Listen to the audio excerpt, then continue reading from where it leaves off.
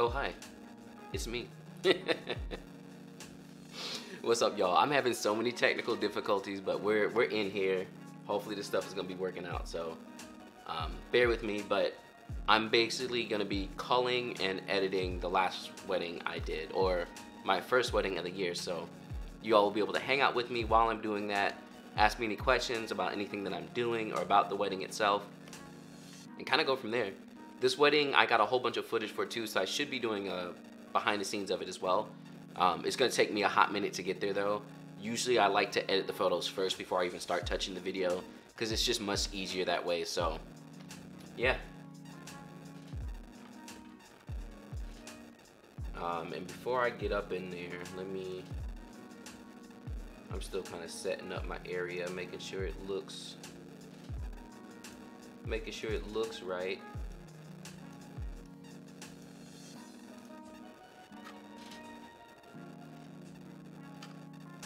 Audio is delayed? There's no way.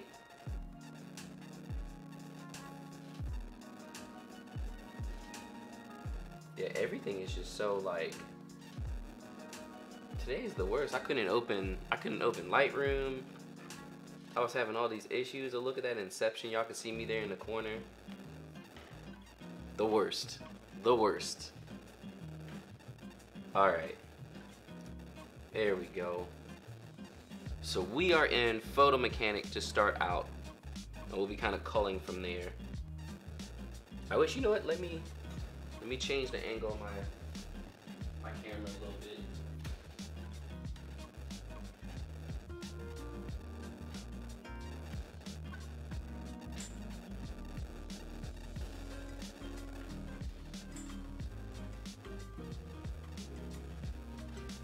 See if that works for me. Yeah. That's what we want. Let's see, we got Chile in the house, we got Belgium in the house, we got the UK. Y'all coming from the whole world. Audio slightly delayed. I don't even understand how. We got my boy Josiah Blizzard up in here. Definitely check out his channel if you have not seen it. He has really cool, speaking of behind the scenes, actually let me grab his stuff for you real quick.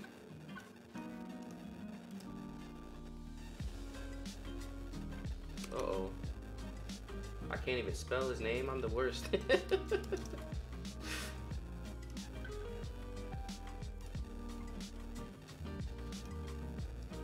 There we go.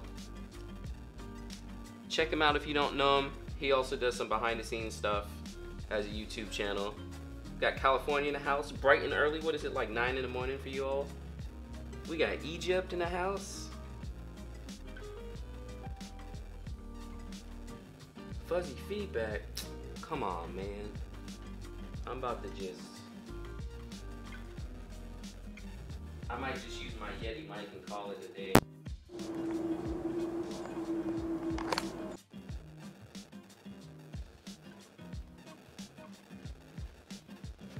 There's always some kind of issue. Can't just stream. We got Italy in the house, Miami, Greece. How's it? Is the audio any different now? It's probably a little too hot too. Oh, you know what I can do? I can watch my own stream and see what it sounds like.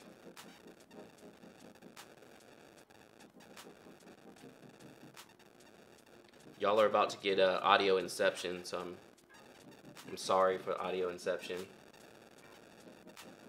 Oh, we got my boy Kenneth on the stream. We got Germany. I can watch my own stream and see what it sounds like.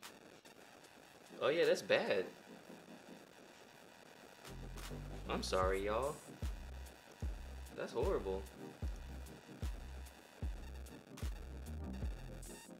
Let's see. Can we do anything about that? Here, yeah, I'm just gonna plug this.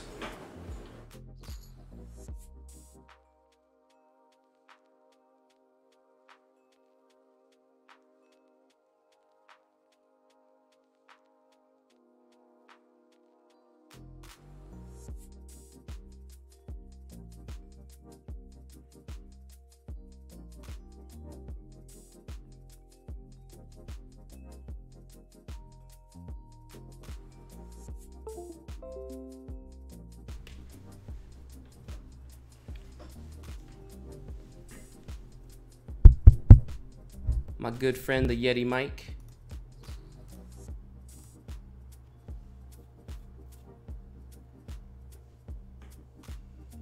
Y'all are about to get audio inception, so I'm sorry for audio inception.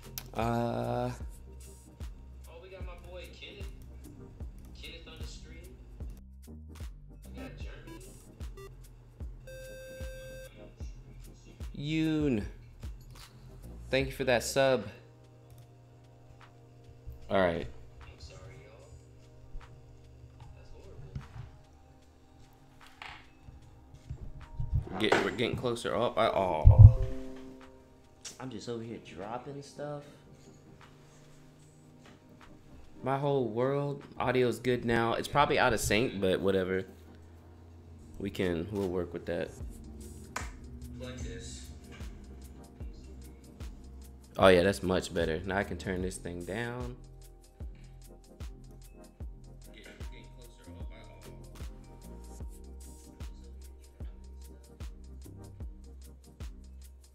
My whole world. Audio's good now. It's probably out of sync, but whatever. Actually, it's not so bad. Okay. No more audio inception. We in there. We got that audio. I should have just trusted this beautiful mic before. I always just let it hang. I need to get an arm for it. I had an arm, but I don't like to use it. It's just kind of all over the place most of the time. Let me just adjust my camera one last time. And we're gonna do this thing because I need to start on this wedding. Bam. All right. Okay, 15 whole minutes of trying to figure out my life. Let's go ahead and get into this. So, like I said at the beginning, this is me editing my first wedding of the year. So I'm gonna go through and cull it, and I'm gonna start editing it. We'll see how far I get, and we'll also see if my computer restarts again, because it's been doing that for some reason recently. Welcome to the world of PC, I guess. I'm trying to get a Mac Pro. That's my goal. I'm gonna get a Mac Pro at some point. My wife hates me for saying it, but I'm gonna try. I'm gonna be in there. I had a second on this day, so I'm actually gonna start with their photos. I like to get the second photographer photos out of the way because I usually tend to not use as many of their photos anyway, so may as well just kind of start out by getting their stuff out of the way. And if you all are not familiar with PhotoMechanic, that is what I'm using. I'm using the scroll wheel on my mouse and pressing 5 to 5-star stuff, and it's pretty straightforward. I like to basically cull as fast as I can. Can you show us how your presets work with event lighting situations? Yeah, I'll definitely get into that. If you hang out for a minute, you'll see it, because once I start editing, you know, you have like the reception and stuff like that.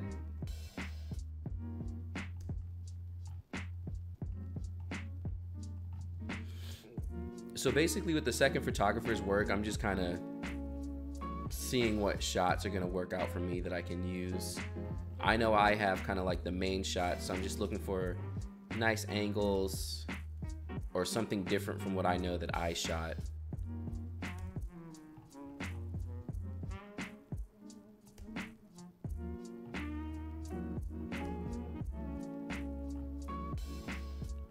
But a lot of this, like the groom section and stuff, like I don't need that stuff because I know I already have it. She's actually also good about taking photos of me working, so it's nice. Oh yeah, a JB collab. I didn't even think about that. We are both JB. A fully JB collab.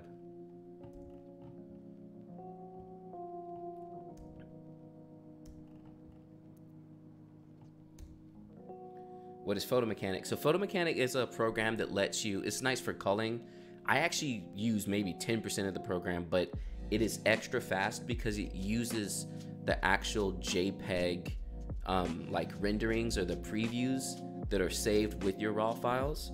So it's way, way faster than using Lightroom for culling your images. I mean, you can see me here scrolling through it. It doesn't have to load anything. It's pretty much just straight up. going through the photos very quickly. And it makes it easy to just be like, okay, here we go, boom, boom, boom, boom, boom, boom, boom, and call out the photos that I need. Hey, Francesca, what's up? Welcome to the stream. I'll take it. Oh, nice, she got a shot from the top. I'll take it too.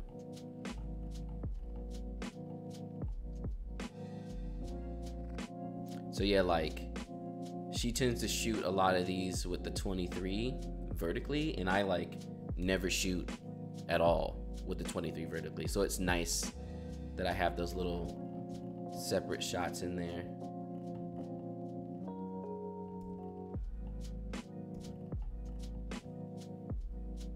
And that's me coaching the groom about the first look.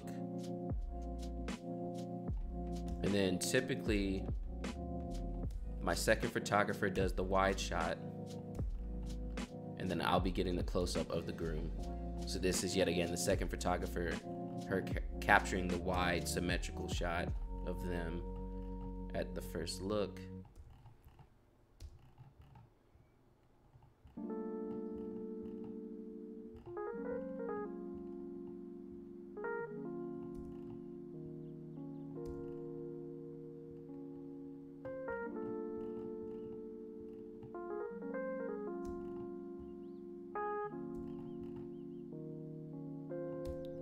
She also does these really dope wide shots that I always love too.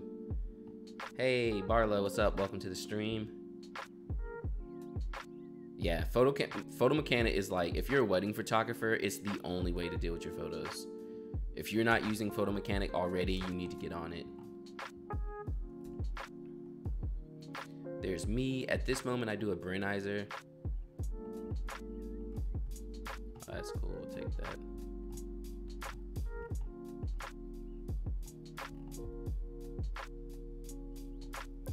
Make a cool GIF with the sequence of him looking at the bride. Yep. Do you have shoot raw JPEG in order to use PhotoMechanic? You don't. So if you just shoot raw only, PhotoMechanic will be able to, oh, the sign's all dirty. Ugh. Because basically every camera, like when you're looking at the back of your camera at your photos, technically you're just looking at a JPEG, like rendering basically. What was the shutter at? Yeah, 1/25. Got a little motion blur in there.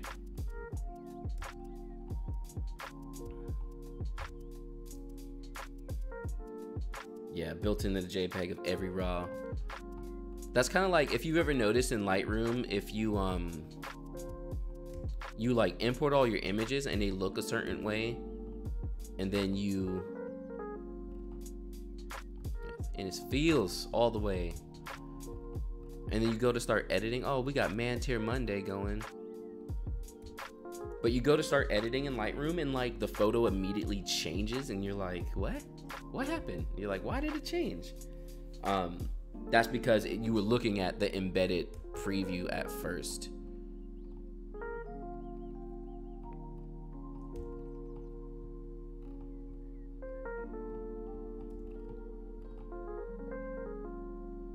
We'll keep it.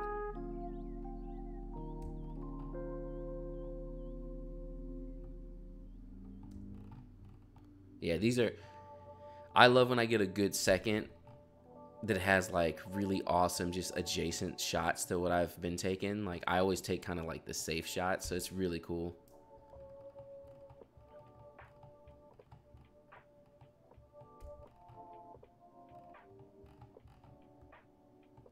Cause I know I always have, I'll have something that I can use.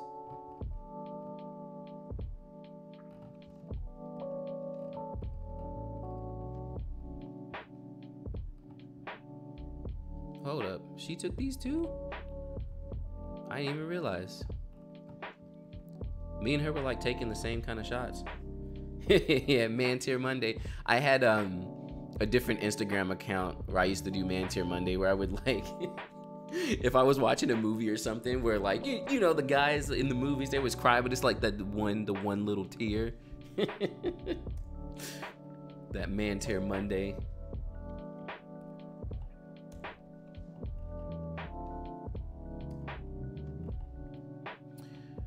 So this part of the wedding was kind of funny because so we're outside shooting and one of the people of the venue come over and was telling like they left like a cup on the ground or something. They're like, you can't do that. And we're like, cool. And he was like, oh, y'all want to go to the rooftop? And we were like, yo, dope, we're gonna get in the rooftop, it's gonna be hype. We get up there and I mean, look at this thing. You can't see nothing because the walls are mad high and the walls are ugly. We were like, okay. We're like, we'll work with it, I guess. Here's me using a monopod to get a straight down kind of shot. Luca, what's up? Welcome to the stream. We got more portraits.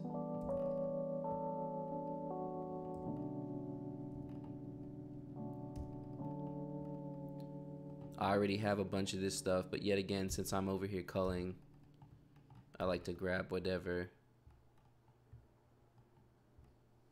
But I'm much less picky about the second photographer's stuff.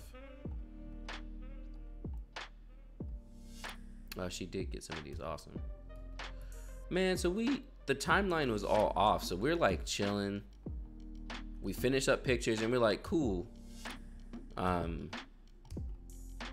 You know, cocktail hour is done. So we're going to be great. We have time. We like, cocktail hour wasn't over. It was like, we finished photos like 30 minutes to what we thought cocktail hour being done was. And then we look up and they're like going to the reception. So we have to like run up there and try our best to get photos of the reception area before everyone shows up. And it was just like this whole thing.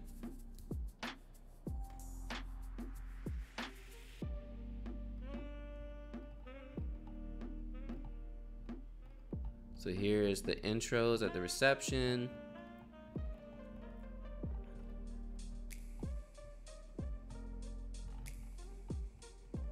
Yet again, this is the second photographer's photos.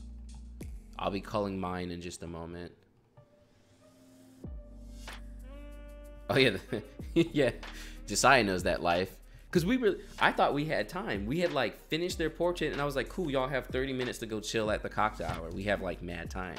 And we were just kind of chilling. And then you see this migration of everybody and you're like, no, no.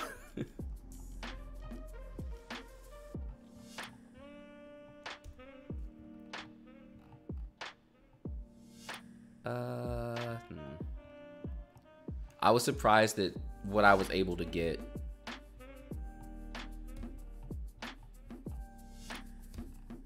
With being rushed up there. Like I actually got enough. You know, like when you get it and you're like, cool, I got what I needed. I'm okay. Even though we had to like rush it. So my second, she's using like, it's like a Canon flash or something, I think. And it's like an old one at that. So you see her recycle times are pretty bad. Whereas on my Godox flashes, especially with the lithium ion battery built into it, that thing, I can shoot high shutter speed, like 11 frames a second, and it pretty much keeps up as long as I'm around like 1/30th of a second. So I don't get a lot of this.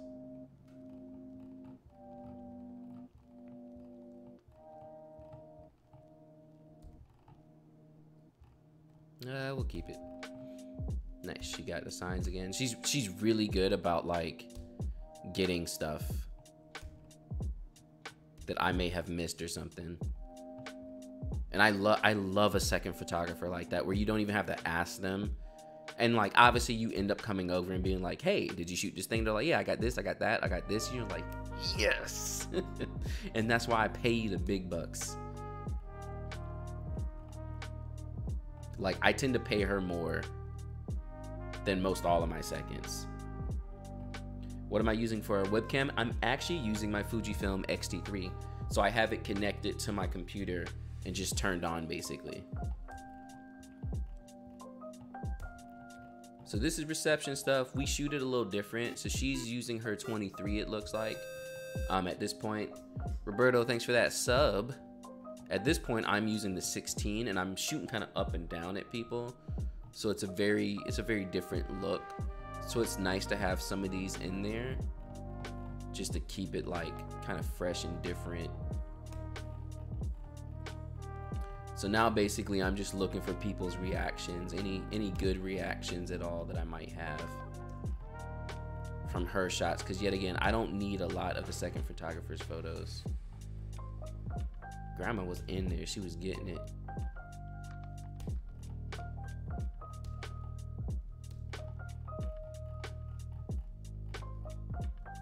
Because see, for like most of these shots, in my opinion, these are too close. You can't really see what's happening. When you shoot for weddings, are you always in manual mode? Yes. So when I started, I used to do aperture priority because it was just easier for me. It was less to think about, because it's a lot when you first start, and it's just like, you know, you gotta run the wedding day and make sure everything's fine, and then also on the same end think about the lighting and what it looks like and what your camera settings are and da-da-da. It's a lot. So I was shooting in aperture priority when I started. Oh, there's me. That's right, I be getting down dancing too during the wedding. Oh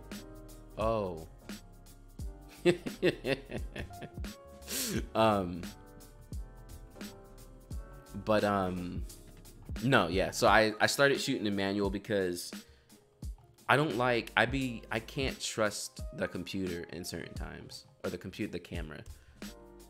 And I've gotten to the point where like I want to have full control over most everything. I don't want to have to rely on me hoping on the camera. So that goes the same for continuous autofocus. I don't really use that at all either, because that's more, yet again, just hoping and trusting in your camera. And it's like, no, if I'm gonna take the shot, I'm gonna take the shot, and I know I'm gonna take the shot. I'm gonna put the little focus square on you and be like, yeah, if I missed focus, I missed focus. Not, ooh, continuous autofocus that you can't keep up, and whatever. Ooh, face detection. I can't. If it was like portraits or something of that sort, it'd be fine. But the only time I'm using face detection or continuous autofocus is when I'm shooting like portraits of the couple or something and they're walking towards me. Or it's like the processional and people are coming into the wedding and walking towards me. It's the only time I ever use it. Because it's a very, like, you know, they're just walking and they're walking towards you, and the camera's like, okay, cool, I can see this, I can track that, and you're just kind of like boom, boom, boom, boom, boom, boom, boom, boom. All right, so that was the second photographer's photos. Those are all done. So now we go to my photos. Everything here is shot with the X-T3, and I'm using all the f2 lenses, and this is the first time I've officially used the 16mm 2.8. Let's see. I'll switch for a moment, but I have to ask for a webcam. Are you choosing photos as you're flipping through? Yeah, it's going really fast. You can barely see it, but I'm 5-starring them. So on my left hand, I'm just hitting 5 on the keyboard, and while I'm flipping, so that's literally culling. This is how I cull. I just go through and hit 5.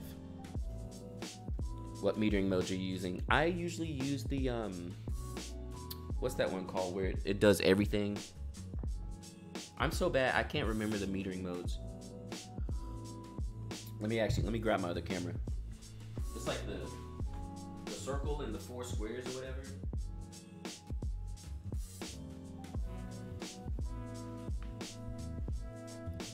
Not centered weighted, but I can't remember what it's called. Someone knows. Someone in the chat knows.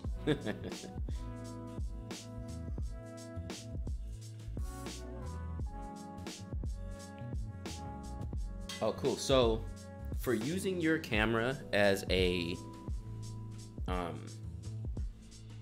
webcam, you need, well, what I've been using is the Elgato Cam Link, which I can drop. Let me see if I can find it real quick for you all. Boom, boom, boom, boom, boom, boom, boom, boom.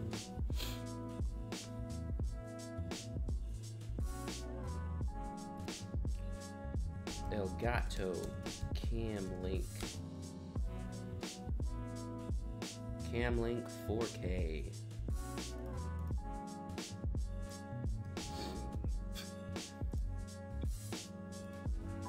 Evaluative metering. Thank you guys. So that's the Elgato 4K, and basically you connect the HDMI of your camera to that. Now you have to make sure that your camera is set to not output like the screen, so like the lines and the metering and everything that it has, and ISO and all that stuff. So you just have a clean out going right into the camera, and then the cam link can hook up with something like OBS, and then so I have that in there. So that's why like I also have like this scene where it's just me. You can see like more of my room and everything and that stuff. I need to get rid of this big lamp in the back. I'm also gonna make a video about my plant boy sometime soon, but so yeah, this is just straight up. This is the X-T3. I have my general settings on there usually. I don't have much lights going on. There's windows in front of me here, and then I have an LED light back here so that if for some reason a cloud comes through, it kind of still lights me well. But yeah, it looks good. I have just enough separation. I'm using the 23 f2 on there, so it's like fairly wide but not too wide. You can still see me and stuff, so I like it a lot. It looks good. Okay, let's call through my photos. So these are my photos for the wedding. So one thing I'm pretty huge on to tell a better story is when you get to your venue on the wedding day, make sure you shoot the venue. And we're talking like one quick photo while you're outside. Just snap, like this is where they were, this is where they got married, how cool. And then kind of go on from there. So yet again, I always get there early, and I start out with the bride. And if I'm there early with the bride, I will go ahead and do her details. Look at how idiot I am. I had my camera set to bracket still, so it like bracketed my first shot of the day basically. And I was like, great job, John. You're back on your first wedding and you can't even function.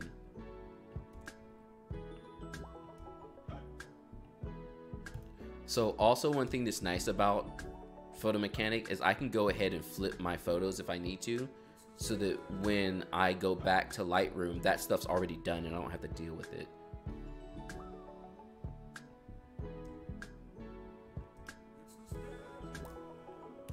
Did you say OBS? Is that the software you're using? Yes.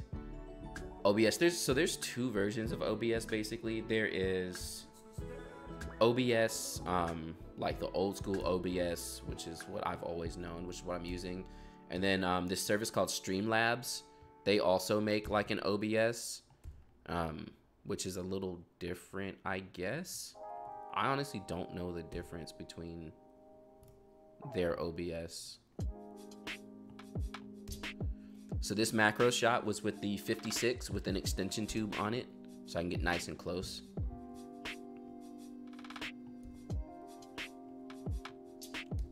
And then here's a shot of the shoes by themselves, just to have some extra stuff. Which camera did you shoot with before Fuji? So before Fujifilm, I was a Canon guy. I had the Canon 6D, and I shot weddings on that for 3 years, which is scary because it has one card slot. I literally shot weddings on a one card slot camera, dual wielding. So I had two of them, but they each had one card slot. And luckily I've never had an SD card failure, but yeah. I look back at it and I'm like, why was I shooting weddings like on a single card? I'm so lucky nothing happened to me. Because that's the kind of stuff that ruins your whole business forever. You know, you lose someone's photos and you can't even say, oh, I lost your photos because I'm not professional. Sorry, you get sued, you know, like, and then you're done.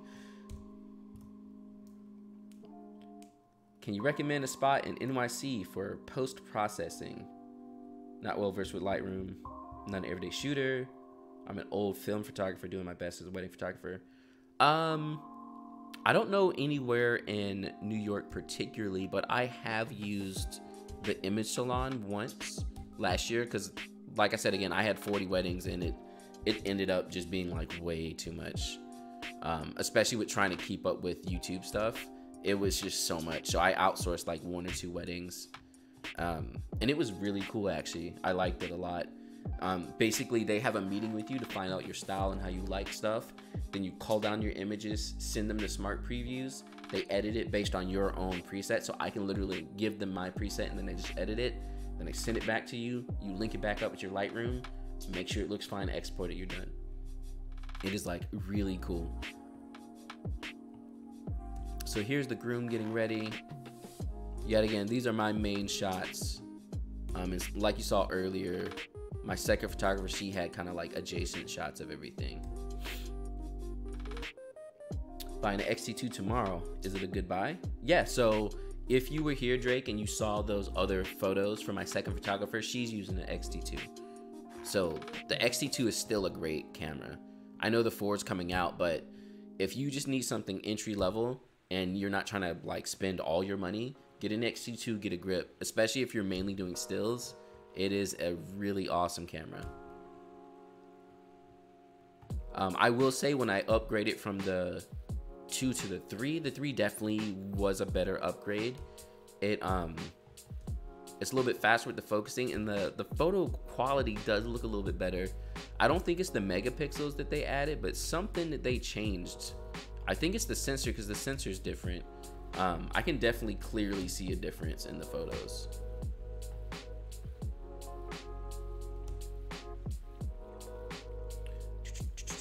Let's see.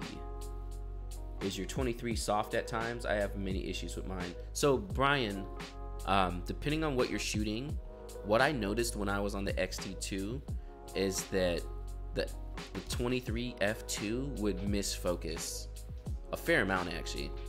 But when I brought it to my X-T3, that didn't happen. So it actually, a couple of my second photographer shots, you can kind of see it, but it would just like back focus for like no reason at all. It's my first time having pictures of the groom putting in earrings too, which is kind of cool. Getting Fresk and his jewelry in there.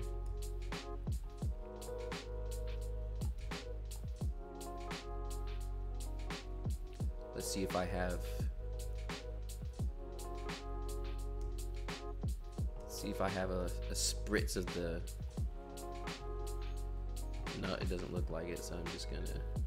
I'll just use that. That's good. What is your criteria for culling? So I taught a class on this like a while ago, but I like to use what I call the yes method of culling, where I'm only choosing photos that I'm mentally saying yes to. So I really don't have a lot of criteria. Like if it looks good, if it's sharp, even if it's not sharp, if there's good emotion in the photo, if I kind of like what's happening, then I pretty much grab it. And I know, oh, I do have some spritz in there. This bridesmaid photo.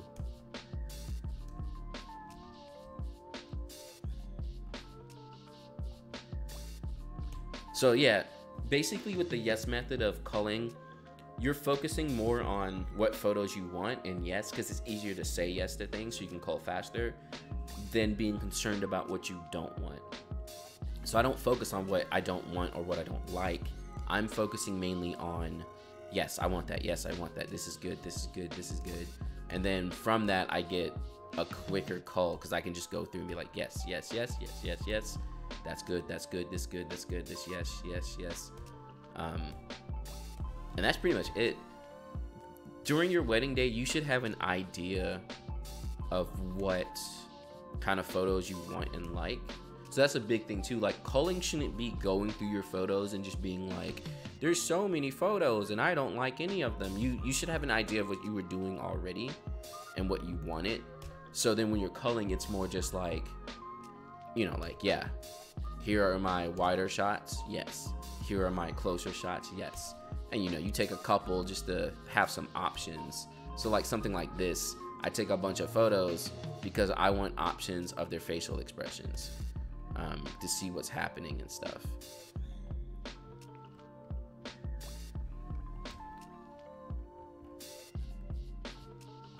Rather than it just being like, I have 1 or 2 photos.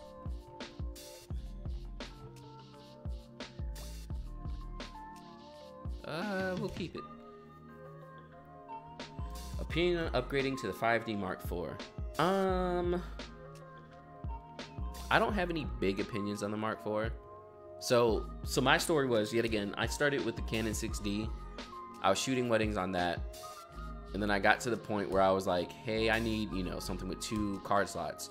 The Mark IV had just dropped, and I was definitely eyeing it. And I really, really kind of wanted it, but it was mad expensive. And then the 60 Mark II was rumored to come out, and I was like, hopefully it'll have 2 card slots, because if so, I'll totally grab it. And it didn't. So that's what pushed me over to Fuji. So if I had the money at the time, I definitely would have got the Mark IV. But, you know, not having the money is what led me to Fuji, because Fuji systems overall, they're just so much cheaper.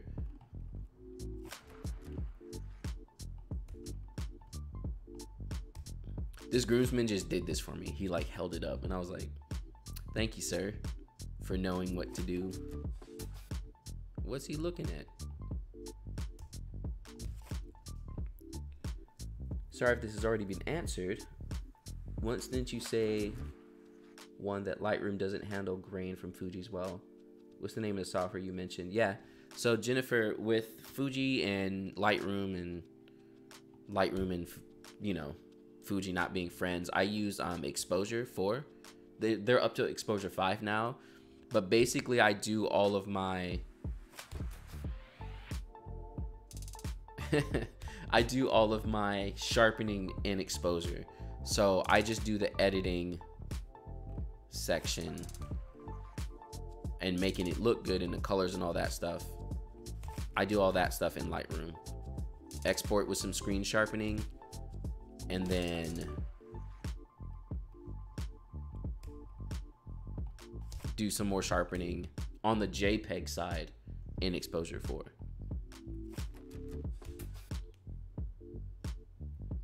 Yep, just got to fill it out as you're selecting. That's really it. Like, it shouldn't be such a hard choice to cull. It should just be like, yep, this is good. Yep, that's good. Yes, this is good. Because you remember the day already. You kind of know what you have. You know your couple. You know what they're going to like.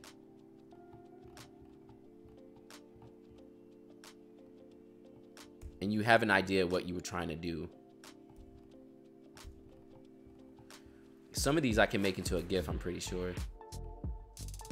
Did I have him? I didn't have him unbuttoned. So here we go, guys. Here's a wedding photography tip when you're taking your formal portraits. This right here. Can I zoom in on that? Nope. Where it's like pulling on the jacket because someone has their arm up. Tell your groomsman, your groom, to unbutton their button for that, because you don't want that pull there in the middle when they're putting their arms up and stuff around people. If it's not pulling, so you see the grooms is not really pulling too bad, they can have it buttoned, but typically when they put both arms up like that, it's gonna start pulling. So I missed that on that photo. And you know, stuff like that happens. That's the biggest thing with wedding days, is just, you know, learn what you can and be prepared to deal with anything, but realize like you're gonna miss stuff. Stuff is gonna happen. There's gonna be things that you're gonna be like, I forgot to do X thing. Yeah, I forgot. But you know, if you're performing at like, you know, 90-95%, that's fine. That's what the couple paid you for. And those little things usually, you know, they're not really gonna know. That's just more you and yourself. So see, I caught it here and had him unbuttoned. And it looks much nicer. Yeah, it's kind of all over the place, but it's better than it pulling.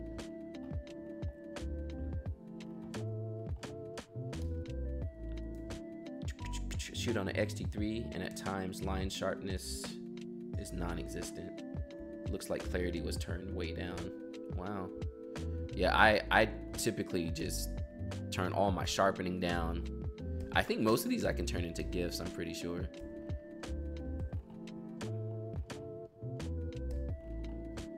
Yeah, so here it is again. I should have asked him to unbutton. I be rushing through these though. I do them like so fast.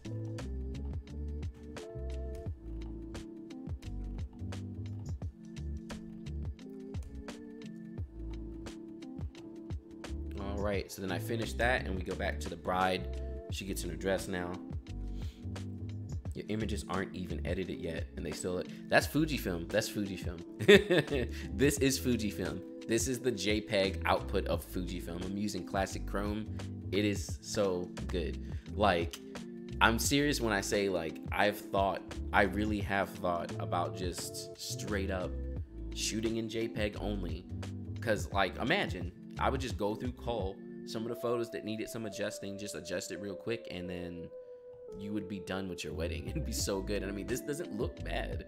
If anything, I could add a little bit more shadows in or something with some contrast, which you could easily do that in Lightroom. You could have a preset of literally just adding some contrast and being like, bloop, bloop, there it is.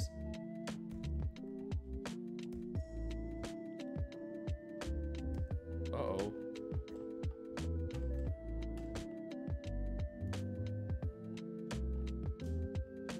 I don't think, yeah, it wasn't getting my 5 stars. If you click outside of PhotoMechanic, it doesn't see your keystrokes anymore.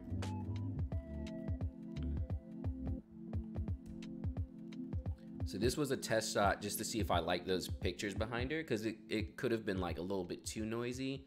It was the best wall in the room, but it also, like, these pictures were a lot. But luckily, since they were kind of white and they kind of had the same kind of skin tones, like red and oranges and stuff, it wasn't so bad.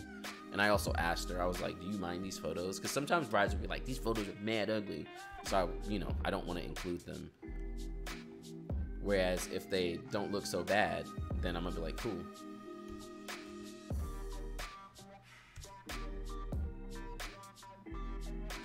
Groom's jacket is dope. Yeah, that groom was styling so hard. I was like, check this boy out, looking fresh.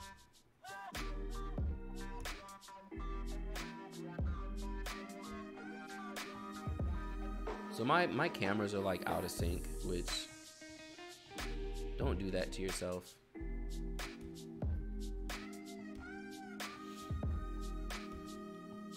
So yeah, these close-ups I was taking obviously while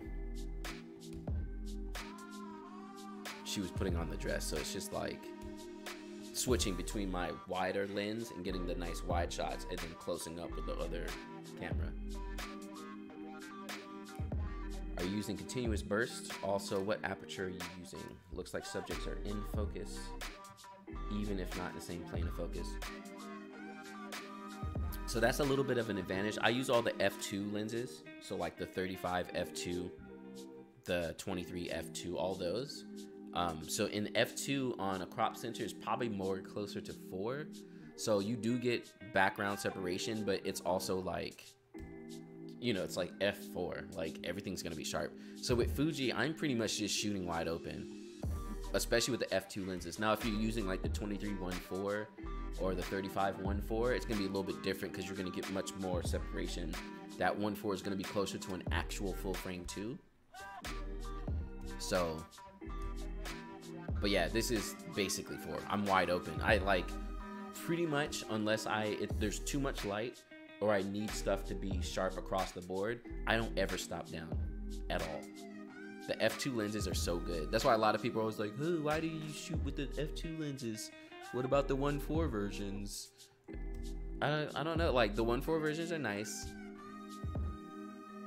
Having a little bit of extra light is cool, but it's like, it's not the end of the world to me. That's cute.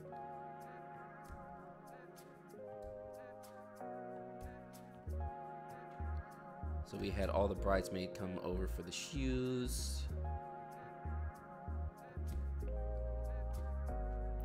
That kind of worked out. It's a little staged, but it's not too bad. I typically don't do that. I'll have like 1 or 2 people come by and just do it that way. But sometimes, they want to include all the bridesmaids. They're like, oh, everybody come over, and I'm like, cool. We'll just, we'll work it out.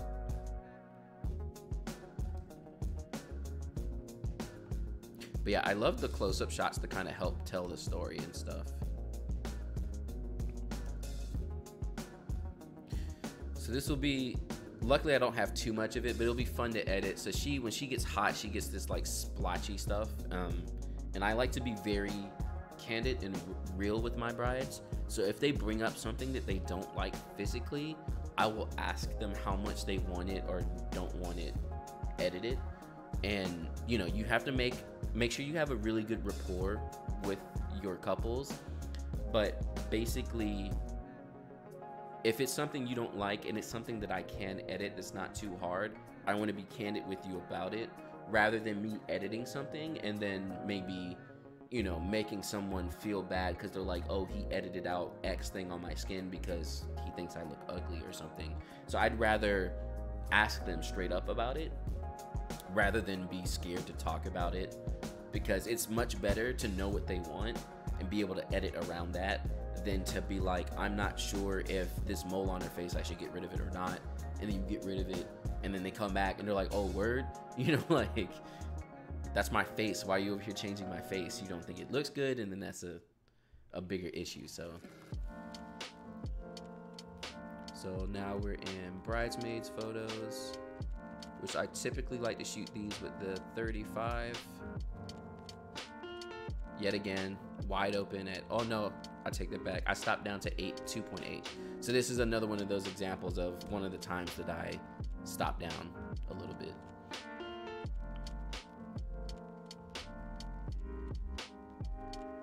So one thing I personally feel like I messed up here is this is too close. If I need to do any cropping or anything, I don't really have a lot of space for it. I mean, I have some here, but I like to keep them kind of evened up, so.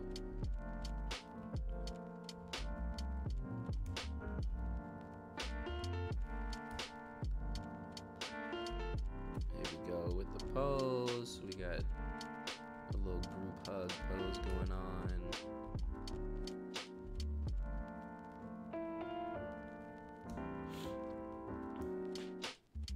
Big Brooklyn made it. He made it in there. Are you using continuous burst? Oh yeah, I missed that part. Yeah, I am. I shoot in continuous low. Continuous high is like super fast. I only use that for like sections of things that I know I want like a bunch of photos on. But for the most part, I'm shooting continuous low. And then I'm just very, you know, general with my shots. So typically if I'm shooting something, so continuous low is the CL. And then if I'm shooting something, I'm usually just like snap, that's one, or I'll, you know, hit 2 real quick or something.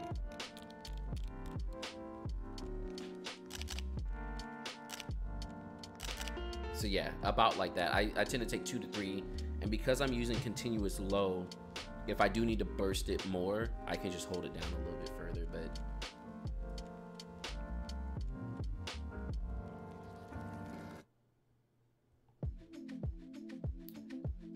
trying to see. There, yeah. I want some where they're looking at each other, but not with the good old neck fat in there.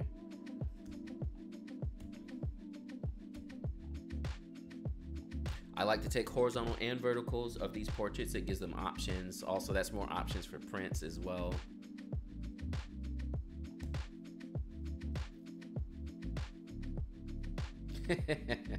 Okay, Vanity Fair. That's what I call those shots, actually.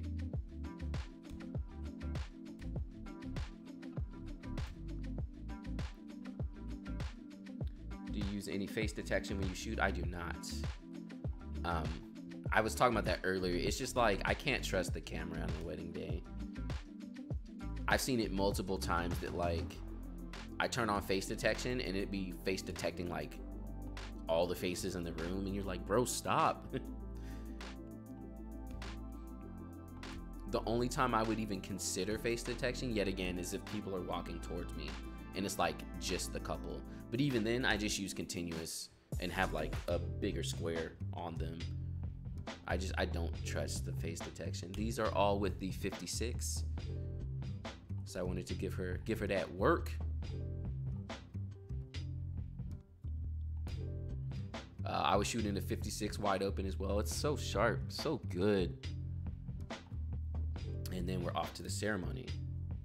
Why is classic chrome so good? I don't know, but it is though. I be taking photos like classic chrome. It's like just desaturated just enough. Colors look good. So here's the first look.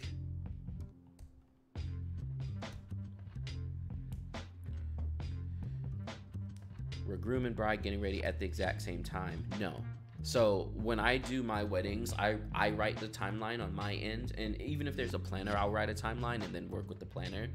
But I make the groom get ready first, because grooms usually get dressed quicker, and then I'll go to the bride after that, because the brides tend to take longer. And anyway, if I line it up, what happens is when I'm done with the groom, then basically hair and makeup are about done, because no one wants to get pictures of, you know, them without their hair and makeup on, you know, like as bare as their face could be because they're about to get hair and makeup. You want that like towards the end of hair and makeup. So do the groom first, tell him he can chill, and then do the bride right after that.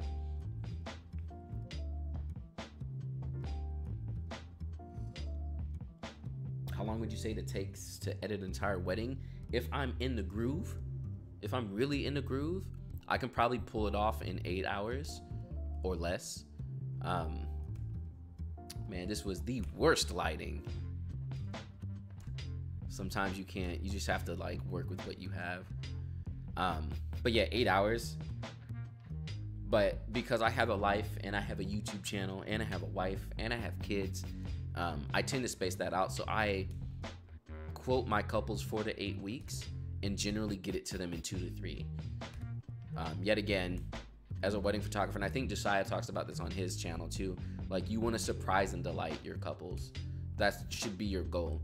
So, you know, set realistic timelines for yourself. Her sister was in her feels. I think that's her little sister too. So the bride is the little sister. But yeah, surprising and delighting is what, that should be your goal. So, you know, yet again, say 4 to 8 weeks and deliver it in 1. And people go, he got her photos back so quick. Because they're expecting it to be longer, you know. Yep, under promise, over deliver, always. And then so even with me, because I do the 4 to 8 weeks, I can regulate myself, because if I start getting close to 4 weeks, I feel bad. Like I don't ever want to get to 8. 8 weeks is like a safe zone if for some reason I have like 50 billion weddings and it's just a lot. But that's rare. I like this one better. Yeah, 8 weeks is, I don't think I've ever delivered it. I think the latest I've done is like 6. And I always hate it. And that's how you should feel too as a photographer. You should just be like, oh, 4 to 8 weeks? I'll just edit these photos. You know, like, no, like deliver the photos. Do it fast, do it quick. So I love, one thing, and I talk to my couples about this too, one thing I absolutely love about photography is taking things out of context. So like, you can kind of see it, but this was like a little, I guess like a little exit somewhere to like the back of something. But it had a cool little cove here that had a lot of that like almost ivy looking stuff. So as long as I can get rid of this doorknob or just shoot it like this, I was like, this looks good. You'd never know this was like some random little exit area. So just remember, sometimes the good looking spots, you have to look a little bit outside of what your common sense would tell you is like a good looking spot. Do you offer prints? And if so, do you print yourself or you use third party? So I use third party. I use PicTime as a delivering service. If you haven't seen PicTime, definitely check them out. It's basically like an online gallery where you can deliver your photos to people. So you upload all the photos for them. They can log in and share the photos with friends and family. They can download it. Really? Okay, I got it. So like, here's my PicTime, and here are all of my weddings that I've delivered so far. And then like, this is what it looks like for them. Ooh. Let's make this a little bigger. Bloop. So this is what it looks like for them when they get their photos. So they're like, oh cool, there's like a hero image up there, and then they can go down, they can look at all their photos of the day. It's separated into different sections, and there's also a shop included with it. And so this is where they get their prints. So I don't have to do all the legwork of that. I just choose which print house I want, and then they can go in and get whatever photos they want, which is really nice. They can even, if they just want to do a single photo or something. So let's say they're like couple portraits. So they go down to the couple portrait section. If I clicked it correctly, there we go.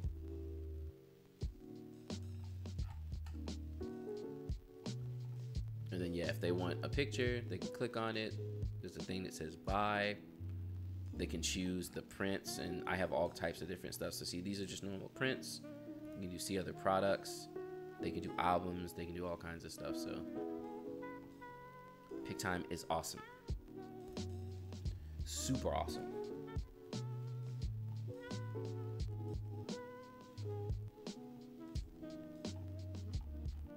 So the reason this lighting was so bad was because all of this behind us are these big glass windows, and the sun was coming down and hitting it. So it basically was like reflecting. And so when you have like different skin tones like this is like the absolute worst lighting. So like this here, so he's exposed pretty well, but she's basically overexposed. And that's just how the light was falling. And it was like the worst to deal with. But I'm pretty sure the Fuji has the range, so we should be good. Here's my Brenizer. So here are all the shots I took for the Brenizer. The 56 gets this really wonky like light leak, which can be cool sometimes, but most of the times it's mad annoying. So I had to do the Brenizer twice. And because I didn't have a hood with me, I just kind of held my hand over the front of the lens to kind of shade it. Here is the finished Brenizer that I got from that. When composing, do you worry about cropping off hands or at joints, or do you worry more? So yeah, I tend to worry more about the expressions, but I do try my best not to get any cropping stuff. So this would be lovely, but she has a little bit too much neck action going on. So I'm gonna choose it anyway, but we'll see.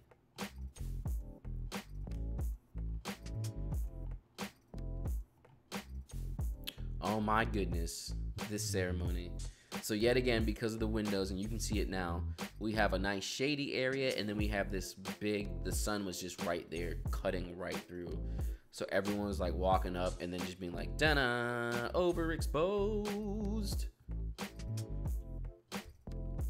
So we'll see what we can do with that. Ah, missed my focus. We're still gonna keep it though.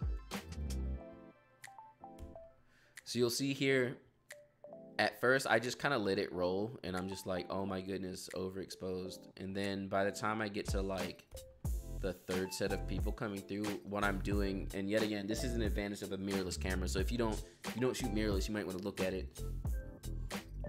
But since I can see the exposure inside of my camera, I just literally turned down the exposure while I was shooting, so that once they got here, they wouldn't be totally overexposed. So I did that for the next couple of people coming through.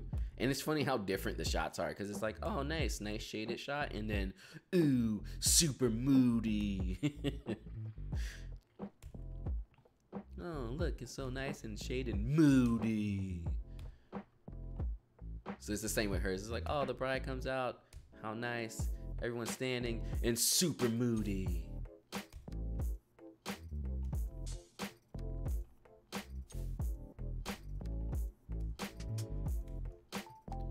So I usually take 1 or 2 safe shots of the groom, but my second photographer, I knew I could trust her, so I didn't take as many.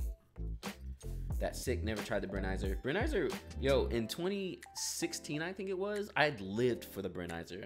That's all I did. I Brenizered everything. Brenizer method is cool, but it also takes time and stuff. So basically, what it is, or a bokeh pano, as they call it, is you shoot with a telephoto lens. So I was shooting that with a 56, or you can use something like a 90 or 135. And so that you can still have a wide photo, you take a bunch of different photos. So you still get that like blurry background, but you get a closer look. I'm actually going to be shooting a video explaining it probably next week. But also the dude, Reggie Ballesteros, he just released one. Let me link that for you all. He actually does a really, really good job of explaining what the Brenizer method is and stuff. So definitely check it out. Here's his video. And then I'll have mine up hopefully soon. I'm like a little extra, so I rented the Atomos Ninja 5 so that I can record the screen, because I want you all to be able to actually see within my camera my approach to the Brenizer method and how I focus and all that stuff. Yeah, I put, just so y'all know, I'd be putting a lot of time and effort into my YouTube videos.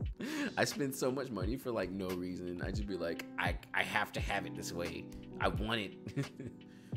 Why are you renting this expensive monitor? Because I need it. Honestly, I'm about to buy one. So here's the ceremony. Very straightforward. For the most part, I'm chilling in the middle of the aisle. So the photos are very just like center aisle, very straightforward. I do move around. So this was with the 56. So I did have to walk up closer to get that shot, but it's not that big of an issue. So like that's a great shot. So I'm just like, you know, looking and waiting for expressions and stuff. Here's another Brenizer. This one did not work out so well. I think I was too close. I may try and see if I can connect it again, but yeah, this one didn't work out. And I hate when that happens. You like take a bunch of time. Oh wow, my X-T3 is totally out of sync. This was a shot I took on a monopod.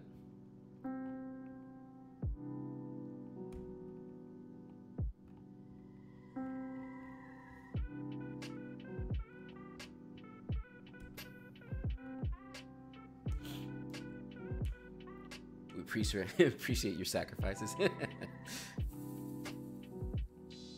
Yeah, my wife hates it.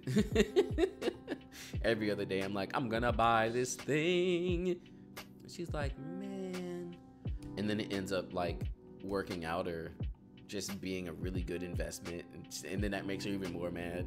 She's like, man, you just out here spending this money and then like it works out for you. I'm like, yeah, girl, that's an entrepreneur for you.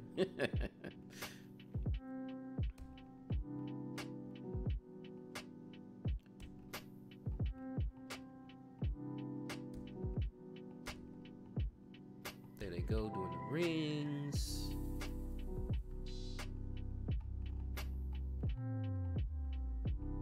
Oh, yeah, that's right. That was like the end of that was like the second kiss. Oh, camera's out of sync? That's actually a great question. So when you shoot with a second photographer, or if you're shooting with two cameras, you want to sync up their time and date and all that stuff, because if not, what happens is when you get into Lightroom, your photos are going to be all like over the place, and it makes it way harder to edit, especially if you're working with two cameras.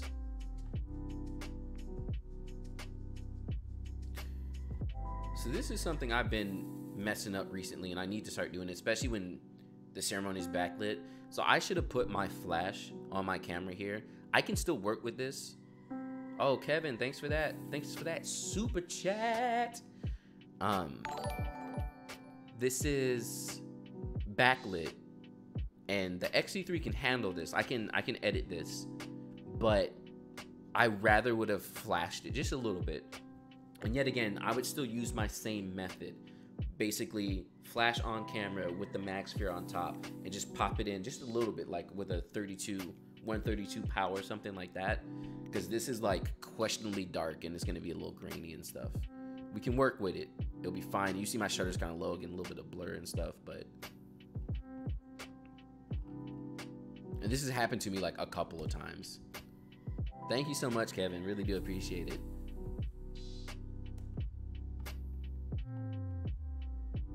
Yeah, oh, this is too low shutter.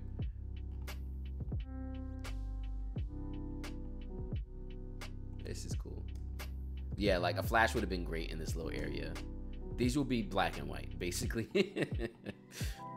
Here's the first kiss, which I might make into a GIF. Because with the first kiss, I typically will use high shutter. Yeah, I'll use high shutter and just let it run. So I can basically turn that into a GIF if I want to. There's my bag chilling. There's my second photographer's bag. how many images do you usually comb through during the process, and how many do you deliver? So I would say during a wedding, I tend to take at max like 7,000 photos, maybe more sometimes. And then I tend to come away with somewhere an average of around 650.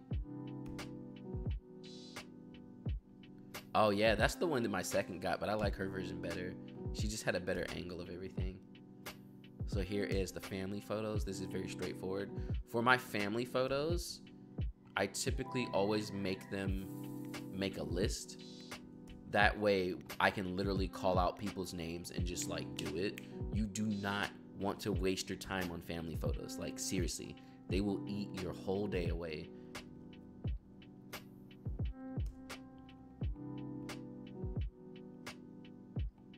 This couple was really good too. Some couples have a hard time like kind of narrowing down the photos they want. This couple was like, this group, that group, this group, that group, that's it. No more photos, please.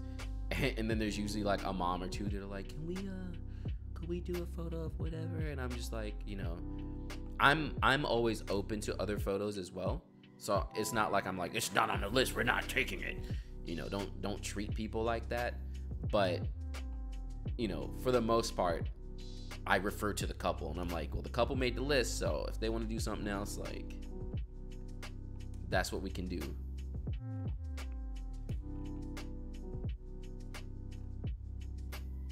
But for the most part, you know, the list is the winner. A groomsman or someone wanted to do this shot. And so that's another fun thing at weddings is like, when people be suggesting photos and you're just like, yeah. Sometimes if they're not too bad, I'll do them. Other times I will shut people down. I'll be like, no, we ain't got time for that. And I'm the photographer. And that's not a photo. It's not going to work. You know what I mean? Like,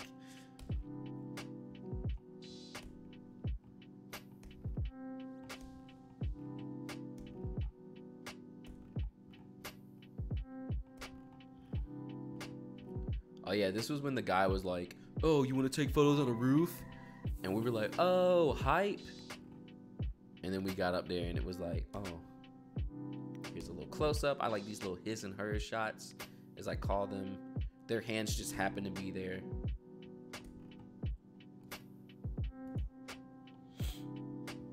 How many images do you usually come through? We did that. How can you choose 50 photos and 700? You just gotta get in there, you gotta do it. So these are fun little like moving around shots. A lot of them will probably be black and white. So here goes the rooftop that wasn't great. You see me here bracketing the shots. The title image for this video was what I ended up with. I like composited a bunch of shots and things.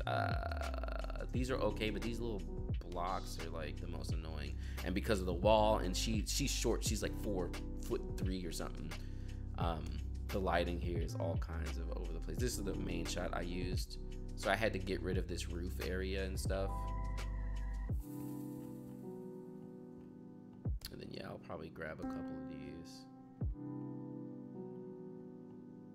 Oh, I still had my camera set on bracket by accident.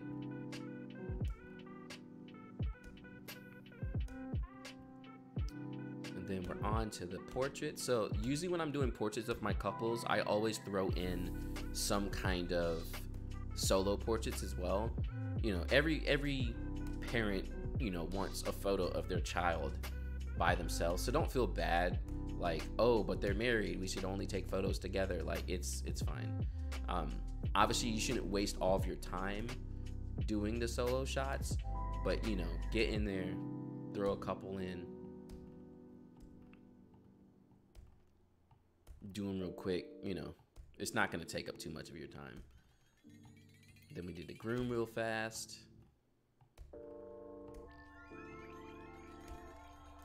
Are you using auto ISO or any auto settings? No, the only auto would be white balance, which is why in this scene it's kind of all over the place, which I kind of wish I didn't use auto white balance at this point. I should have Kelvined it at this point, because the lighting was weird. It was like the way the light was bouncing off of the windows behind us that were basically like mirrors.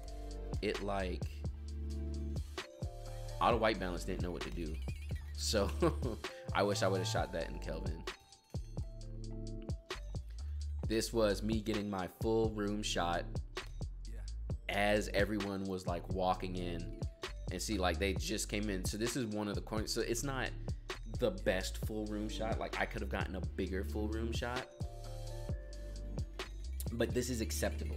Like you can see the room enough. You can see the tables. You can see the style of the tables. Then it was like a quick rush to like grab a table, get a couple shots of what's on the table real quick. Because literally people were coming in, moved on to the cake, got the cake shots. And I mean, I did this in like 5 minutes, if even.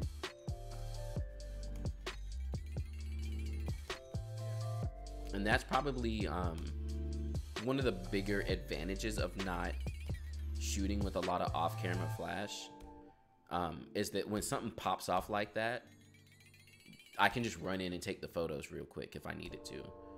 Whereas if I did all my shots and they had to be off-camera flash, and that's just how I shot things, I would have been kind of SOL, because it would have been like, oh, my lights, I'm not ready, oh god, oh. But on the same end, usually photographers who do that, they set their lights up earlier in the day. So the roof shot was stellar. Thank you. Yeah, let me show that shot real quick, just so y'all can see. Because it was like, it was totally composited. I took a shot from my second photographer, and I took my own shot, and I removed the roof on the top, and then I added some extra little whatever stuff. Yeah, that was this lovely photo here. So like a lot of these, like this light stuff, I added that in. This one down here at the bottom is natural. It came from my second photographer's photo, but her photo looked a little different, so I just kind of composited it into mine. And then remember with mine, it had like the roof across the top, so I got rid of that as well.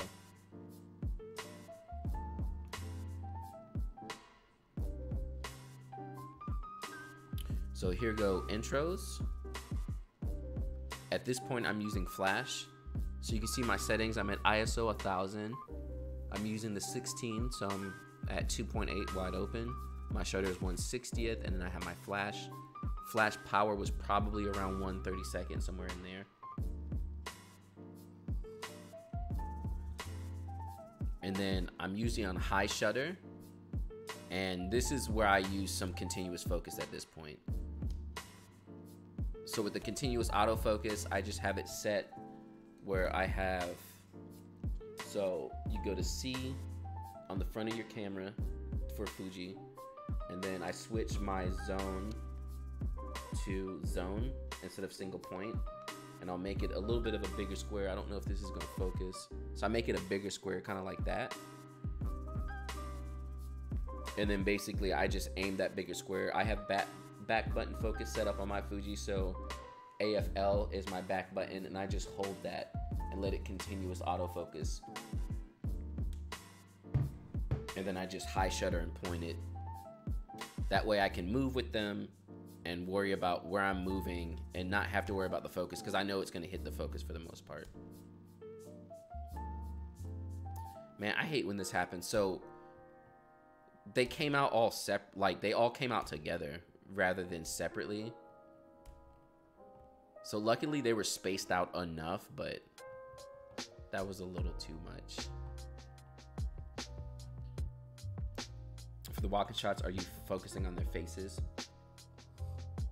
Not really, just the body. So I have that big square, because yet again, I mean, this lens that I'm using is a 2.8, and yet again, because it's crop sensor, 2.8, that's like nearly 5, like f5.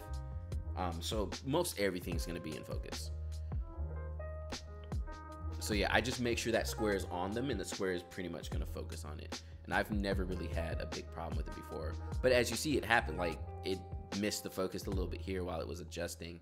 It was on, it adjusted, it was off a little. So you have to pick and choose your battles.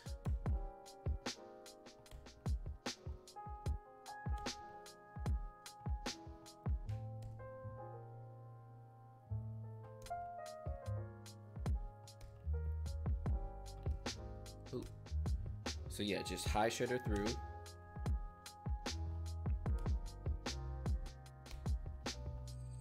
Here's the video guy I hired. He's actually hired to take video for me, not for the couple. So yeah, there's definitely gonna be a full wedding day of this wedding. At least by next month, I would hope.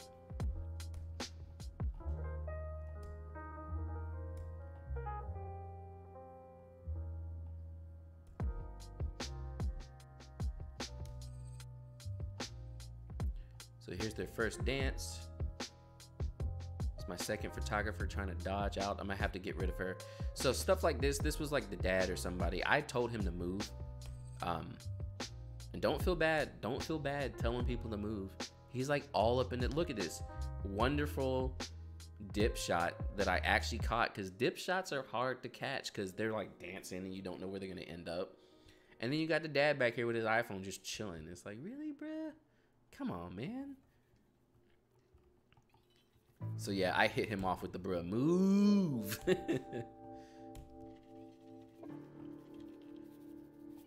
So here are my close-up shots with the 35.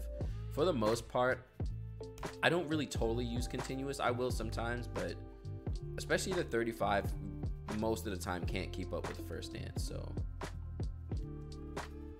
I'm usually shooting a little bit heavy at this point because I know it has a hard time with the focus. Here's father-daughter dance. And see, this is what I was talking about with cameras being in sync. We got my boy Ike up in here. Photo Me Ike. If you don't know him, you need to check him out for real. I'm about to link his page as well.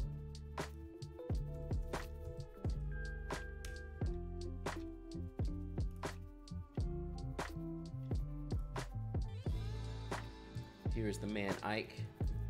Definitely check him out. He tends to do more portrait stuff. So I'm very wedding. He's more portrait, model portrait type stuff, which is awesome.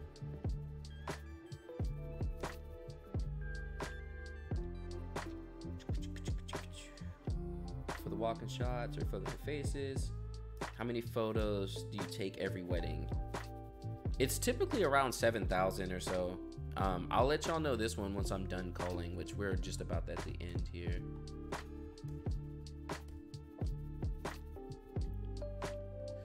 So the only thing, you see how the lighting here is very flat? Because the flash is on my camera. So this works because I bump up not the ISO, the exposure in Lightroom, and it works. But that's why a lot of people use off-camera flash, because you can light up your subject a little bit better and not have to deal with just the exposure in Lightroom. But the thing I don't like about the off-camera flash look at receptions is it leaves a lot of like shadows all over the place. So that's generally why I do on-camera flash instead. And typically what it does is it's gonna light up my subject when I'm close enough to them, because yet again, I'm shooting pretty wide. So that's another thing. If you shoot further, like you don't like to be anywhere close to the dance floor, then you're probably gonna wanna do more off-camera flash. This works for me because I'm on a 35mm, which is like a 50, so I'm fairly close to them. The background is just lit up from ambient light and the fact that I bump my ISO up. So it's just a different style and approach. Don't think that you have to do off-camera flash, but you need to know how to do on-camera flash to, one, make it look good, and to get the results you want. Don't ever just think like, I know everything, I can do whatever. Like, learn both methods and then find which one you like the most.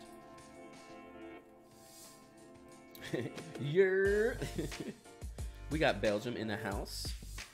7,000. Yeah, I kind of overshoot sometimes. I be in there shooting. I feel like I probably overshot at this wedding. I'm sure I did.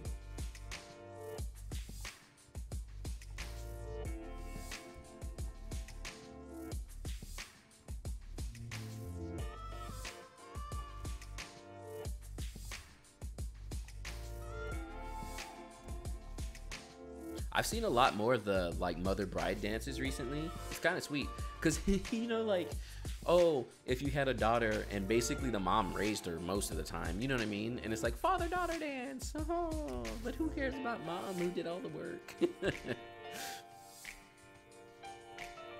Do you use diffusers on your camera flash while you're pointing it towards the wall ceiling? I do. So I'm using the Mag Sphere. I think I have them in my trusty bag here. So here's my flash, the V860-2. F is the Fujifilm version, but they make this for every camera system. So Canon, Nikon, Sony, it's all there. Panasonic, I think. So Godox, they're super easy to use. I love the Godox system. And then you see I have this black magnet thing. That's the Mag Mod. And so I throw the sphere on top. So with the sphere, basically what's happening is it's kind of like a bounce flash. So you know a lot of people talk about like bounce flash. You bounce it off the ceiling and it works. And if your ceiling's not white, then you might not want to do it. But you throw this on it, and yes, the flash is still getting to the ceiling, but a lot of it is getting diffused here. So it's hitting this and then bouncing out and around, which is why I can shoot like this, because I'm close enough to my subject. And this is basically gonna send it up and bounce back some super soft, and also bounce it out and around fairly soft as well. So that's basically what I do on every wedding, is it's just my camera, my flash on here, and it's it. And if I need to do off camera, I can grab another one of these, because they talk to each other, throw it on a stand, and still have this one like this, and then just fire that off on the side somewhere.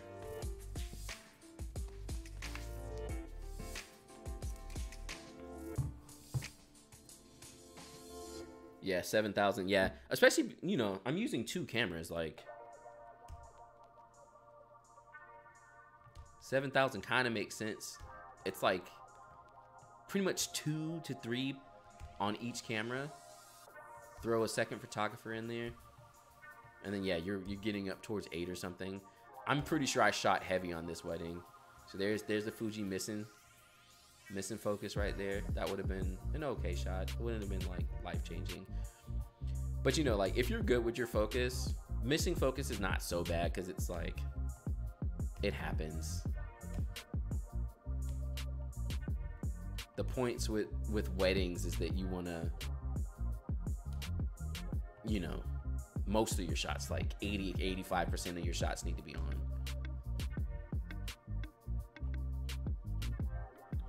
7,000. everyone's like, oh, 7,000 here. Let's look, since everyone keeps asking. Let's see. Yeah, I came away with 8,000 photos. Let's see. So about 2,000 of those were my second photographers. So technically, yeah, I took like 7,000.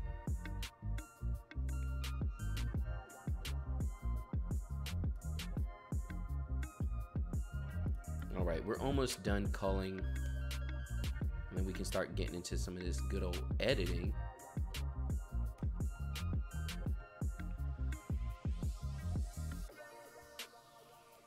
So this is out of focus, but I'm gonna keep it anyway.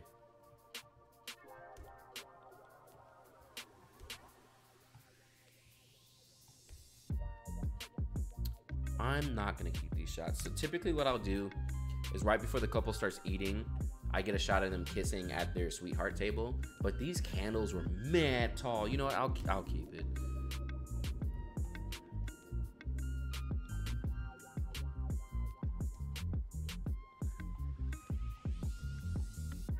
So because I shoot wide when everyone's dancing, it makes much better photos when there's more people on a dance floor.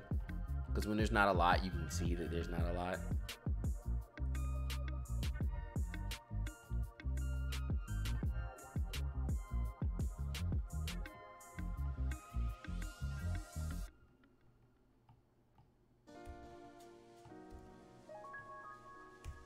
And if y'all haven't seen it, the video that kind of explains how I'm shooting my receptions, let me link that for you all.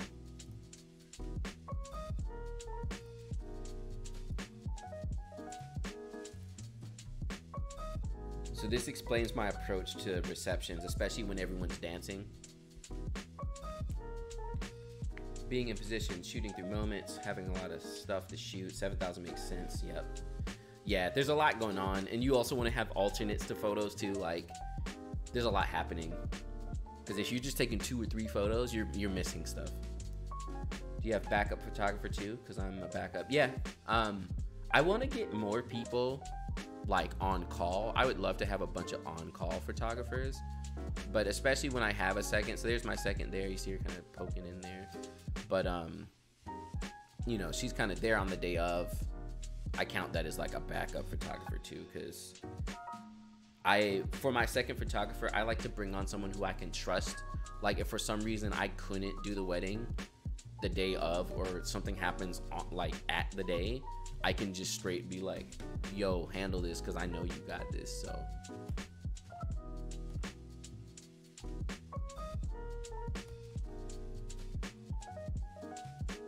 I've never used PhotoMechanic. Does it work inside of Lightroom? So it works along with Lightroom, and I'm about to get to that point in just a moment. What I typically do is when I'm going through here is I'm 5-starring the photos that I want to keep. And once I'm done, I go back to Lightroom and I tell Lightroom, so PhotoMechanic is saving this stuff on the files themselves. So then I go to Lightroom and I say, hey Lightroom, look at the metadata on the photos because it's changed now. It has all those 5 stars. So Lightroom goes in, looks at the metadata, sees the 5 stars, so it pulls that in, and then now everything that would have been hype, it's out of focus. It pulls all that data in, and then it has all the 5 stars there. So at this point of the night, I think I let my second photographer go. A lot of times, if I don't, you know, they tend to get in the way for reception shots anyway, and I also don't want 50 different reception shots to have to like cull through. So a lot of the times, like if I know there's not much else going on for the night, I'm pretty much like dip early, and then I still pay them for the full time that I was gonna pay them for anyway, because you know I believe in paying people. I'm a big believer of paying people. I hate people who just be trying to concern themselves too much with the money and not enough with the people and the love of the people.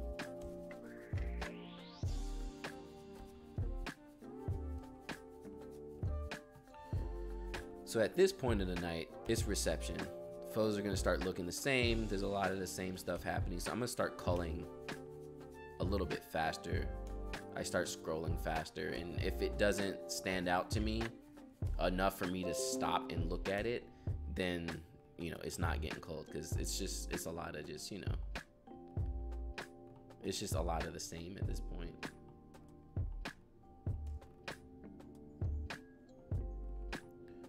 Also, I have some of the shots from my second that work out. See, this is why I love shooting wide. You see how you just like see so much happening, and like, okay, yeah, they're not like the most perfect, beautiful photos, but you know, you see people in the back reacting to stuff that's happening, and it's just fun. It's more fun like that. When you shoot close, you don't really see. It's like you're only really shooting the person that you're focusing on.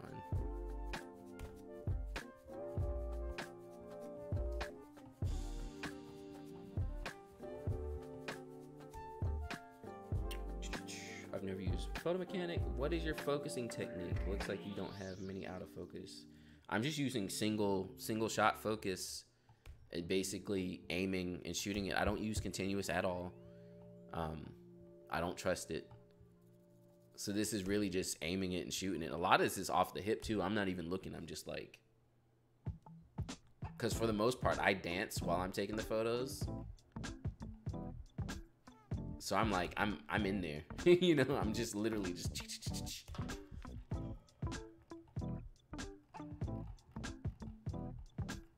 Yeah, so a lot of this stuff, the second photographer has shots and stuff, so.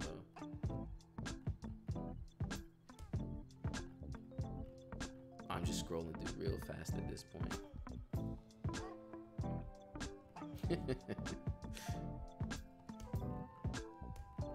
And then another thing about the way I cull is I like to cull fast too, because I can always cull down when I'm editing. Like, I don't like to waste time culling. There's no point in sitting here and trying to make sure that I get like the perfect cull. Like, I count this as a first pass. And then when I start editing, if I'm going through and I'm like, oh man, there's like mad photos of this thing, or there's too many photos of that, then just get rid of it, you know? But I like my first pass to be like as quick as possible.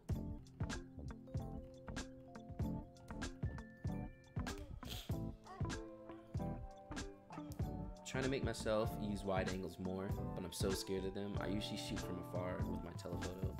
And honestly too, Jennifer, that's like it's a stylistic choice. And there's nothing wrong with that, you know, no offense to anyone who likes to stand on the outside. It's just, you know, different strokes for different folks, basically. Because yeah, some people like to be close up in there and all in the action. Other like to kind of stand back. Like these speech photos, these are all pretty far back. I'm using my 56, which is like an 85 at that point. So yeah, I'm kind of like, you know, just standing back, listening to the speech and stuff. But then when the dancing starts up again, I'm back on my 16 mil.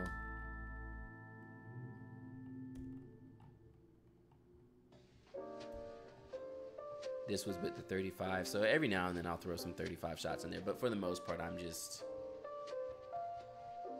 on my 16 shooting that stuff. You do same day edits? I do not. I'm thinking about doing some stuff like that, but I definitely can't turn around a wedding. I could with my iPad just like do a couple of quick photos and like deliver it to them. This may have been answered earlier, but why do you use PhotoMechanic for culling? Because it's much faster. It's pulling in the JPEG like previews, so I can scroll through like this and just be like do do do do do do do do do. Lightroom has to like load the photos. Lightroom takes forever. Lightroom is the worst program ever. I only use it because I know it so well.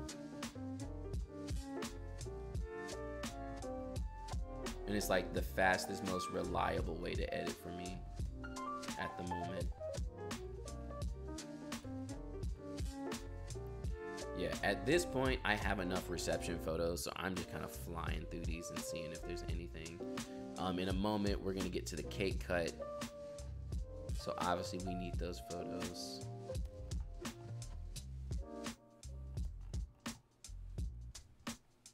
Couple group photos slip in there.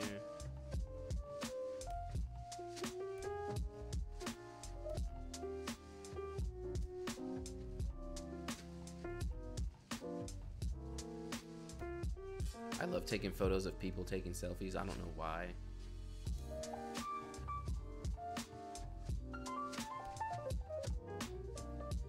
Yeah, even going through this fast, like certain photos are gonna stand out to you. Like you're gonna see them. They're gonna point out at you. You're gonna just notice them. And that's why I like to cull like that, because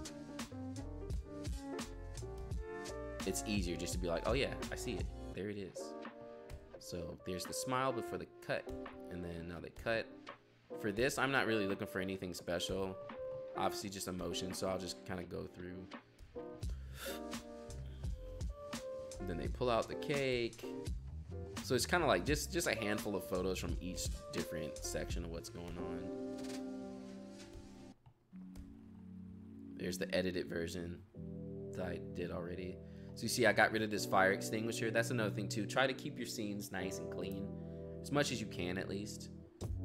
You see, like I just brightened it up a little bit. Got the natural fills preset on there just to make it clean it up a little bit.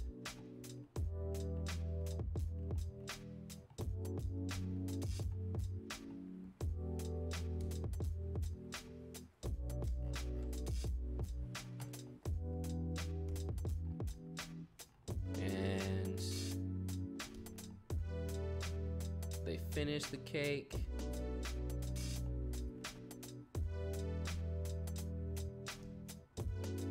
Then they start slowing down the night, doing some ballads. So usually what I'll do is I'll just go around and take a couple photos of like all the couples there and stuff. I'll use a longer lens for that because obviously it's like, you know, slow dancing. I'm not trying to get close to y'all while you're slow dancing. And then more partying.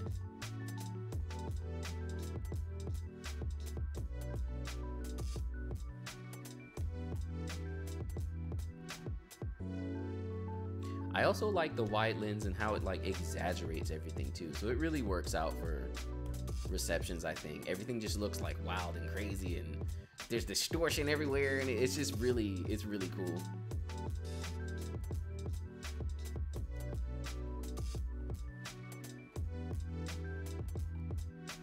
Yeah, these are a lot of reception photos of this. I'm pretty sure I culled a whole bunch.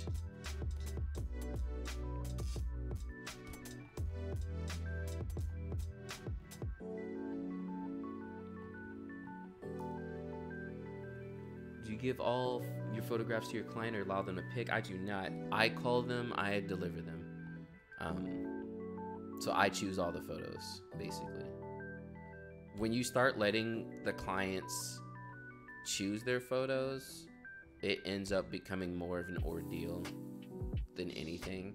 I understand a lot of people are like, oh, but it's my wedding day, I want the photos, da da da. But the way I see a lot of things too is that you it's kind of like when you go to a restaurant, you know what I mean? They don't give you the ingredients and then you cook it yourself. No one wants to do that. The reason you go to a restaurant is so that you can, you know, be served and have someone cook it a certain way and have it nice. So it's the same difference with a photographer. Like, you're their chef of photos, basically. You're giving them the best stuff, and they should they should trust you on that, basically.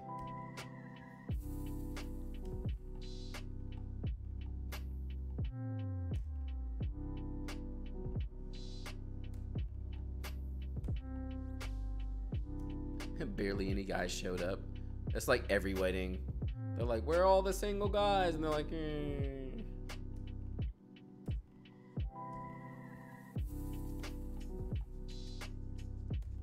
Then we got bouquet toss.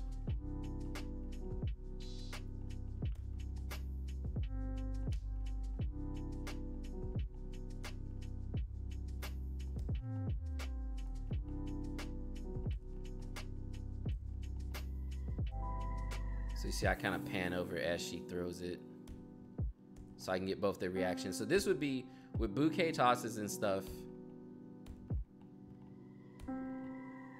Having a second photographer helps because I could just have them aim at everyone. These are a little out of focus, but they're fine. There goes the focus one.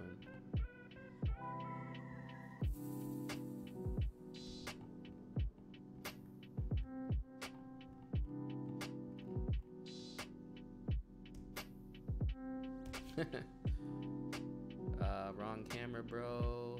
That one works. Okay, we're pretty much done at this point. Would you ever shoot JPEG at a wedding and speed up the workflow? I've thought about it, especially with the Fujifilm cameras. Like they look really good. I haven't yet. I just can't bring myself to do it, but I've really thought about it.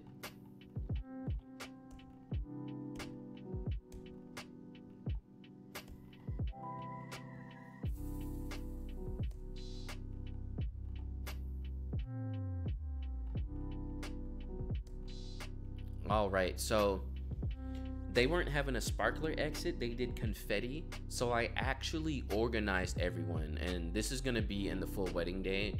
I didn't just let them come out and have everyone throw it. I literally directed everybody exactly what to do, and I counted them off because this would have been chaos. And unlike sparklers last for a while, so you can kind of get the shot you need. This is like a one-time throw and it's done. So I counted everybody off. You see, and then they all threw it. That way I can get the photo I wanted. This is a little too much, the light. So I was using this little thing. I usually use this, that sparkler exits. Just throw it in the hot shoe. And then turn it on. If it even still works right now, yeah. And then just point that at the couple. It's a little cool, which kind of sucks, but it's nice to have this light because yet again, I'm shooting, most of the time I'm shooting pretty wide. Recently I've been shooting closer or like with a telly, but it adds a nice little pop of light, but it doesn't mess up the lighting on the sparklers because when you use flash, you kind of lose the mood of the sparklers. So I like to keep it as natural as I can. And then grandma came and blocked me. So I tried to run in. So these are a little soft because that was me like running in being like, oh God, I need to get the photo. These all work. And then they go get in the car. I didn't have a chance to switch to my wider lens, so that kind of threw me off too. And yeah, that's it. We culled it.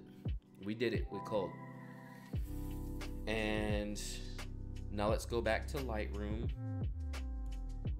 And then while everything is going on, I'm gonna answer some questions. So basically what I do is I go into attribute and I want anything that's not edited and also not 5 stars. So rating is less than or equal to 4 star. So anything that I've already 5-starred while I was doing like their preview and stuff won't show up here, because what happens is if you read the metadata, you basically lose your edit, and I don't want to do that because I can use those as edits for placements for the other photos in those areas. So now I select all, go to metadata, go to read metadata from file, and it says you can't undo this. I'm like, yeah, that's cool. I actually should probably turn on the don't show again, or you know what, maybe not, because if I mess up then cool. And then I hit read, and then now it's going to read all the XMP data and it's going to apply those 5 stars to the photos. And while we're waiting on that, let's go ahead and answer some questions. What is your basic f-stop when dancing begins? Oh, we got South Africa in the house. Basically, I'm wide open. I'm wide open all night, especially when the dancing, because at that point, it's dark. So, may as well just be wide open. 35mm is for beginner prime lens. You can do anything, but it's hard to take the candid shot. You have to kind of know, I love prime lenses for candid shots. So basically what I did before I really got into wedding photography to kind of practice, especially with primes, was do a lot of street photography. Because the one thing that I feel personally this the same about street photography and wedding photography is you as a photographer have to anticipate the moment, and you have to be a part of the moment. So yeah, you can use the zoom lens and stuff, but it's very different when like you're walking and you see it about to happen, and you're just there and you line it up and you go boom and you grab it. So it's the same thing with weddings. Obviously I'm not gonna get a candid of something across the room, but pretty much I'm in there, and anything happening close to like the couple and stuff like that, I'm gonna get candids of that stuff because I'm ready for it and I see it. So I don't think it's that hard to get good candids with a prime. You just have to know stuff and be ready for it, basically. Shooting burst mode, yes. Burst. Low shutter. Low, high shutter. Yeah, Fujis have 2 settings. They have continuous high and continuous low, and then single. So continuous low is like 5 frames per second, and continuous high is like 11. So usually continuous low. I don't know if this stream will be on when I get back. Thanks for hanging. I'm seeing lots of X-T3 can do. Awesome. Thanks for hanging out, Jennifer. Hope you learned some stuff. I don't know how long I'm gonna stream, but I'm definitely gonna keep going now because I'm like in the flow and I need to start editing anyway. So sometimes backup photographers have better angles. Yep. The second photographer, that's what I usually use my second for. I keep them with me, so like I don't do the whole sending the second photographer to the groom and then I do the bride. I don't do that. I go to the groom and the bride and I bring the second with me, so they get alternate angles of the stuff I'm already taking anyway, which ends up getting more photos overall. So are you ever coming to Cali? I was in Cali like last month or something for the Evolve workshops, which I can link them down in here too.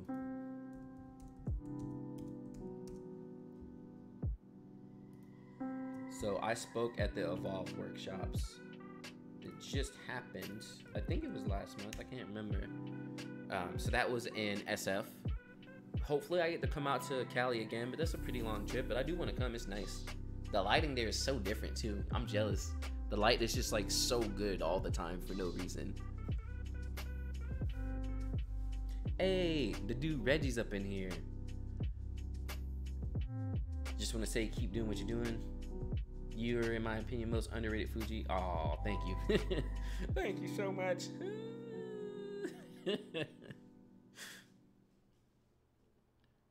Thanks for the answers. Good night. Oh man, it's 12 in the morning. Have a good night, Jeffrey. Get some rest. Get some rest for a new day. Any advice for becoming a second? So that's actually cool. I just went to a Matt, what's up? Welcome to the stream. I just went to a little meetup yesterday where someone was asking me about becoming a second, and the issue she was having was she had been an assistant a lot, so like a third photographer, but there's not a lot of shooting in that. You also don't get a lot for your portfolio or anything. So as a second, I mean, really just hit up as many people as you can. Eventually you're gonna get a photographer who may take you as a second or a third. When you approach photographers too, offer yourself as a second or a third. Because especially nowadays, a lot of photographers, when we're hiring seconds, it's mainly someone who we can depend on and less of just like someone trying to learn. For me personally, that's the same thing. Like I would hire a third photographer for someone who's looking just to learn, because I won't be able to trust your photos, and that's fine. That's just where you are now. So hit up as many photographers as you can that you actually like their stuff. And make sure before you're hitting them up that you follow them and you know their work and you appreciate their work. Because the most annoying thing, especially for a photographer who's more established, is having all these people email them all the time. Like, hey, can I second? Hey, can I second? I want to take photos. Like, no. Follow them. Like their photos. Engage with them outside of, hey, I want something. And so they'll remember you after a while. And once you made that impression, then be like, hey, you know, I really love your work. That last wedding you did was really awesome at whatever venue because you noticed their post. You know, let them know that you see them and then be like, I would love to second for you, or even third, and then go from there. So that's probably the best thing. I'm a huge fan of shooting. Oh, thank you for that sub, Z channel, ZH channel. I'm a huge fan of doing cheap weddings.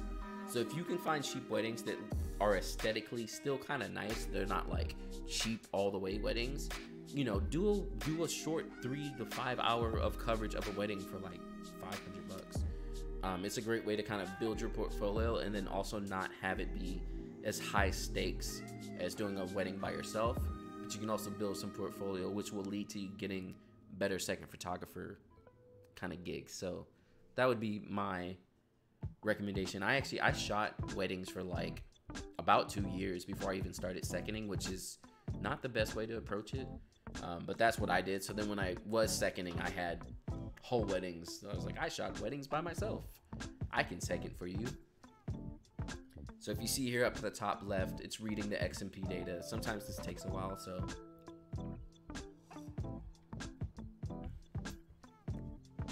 I'm using Lightroom CC. It says no preview available on my raw files. Wow, that's weird. Is that I thought all photos had previews on them. They should. That's weird. One of my reasons why I switched to Fuji. Keep up. Oh, thank you. Great advice. I was just a third. Learned a lot. Yeah, being a third is great. It's even better than being a second sometimes, especially if you're learning, because it's literally just like, okay, do the thing, and you're like, cool.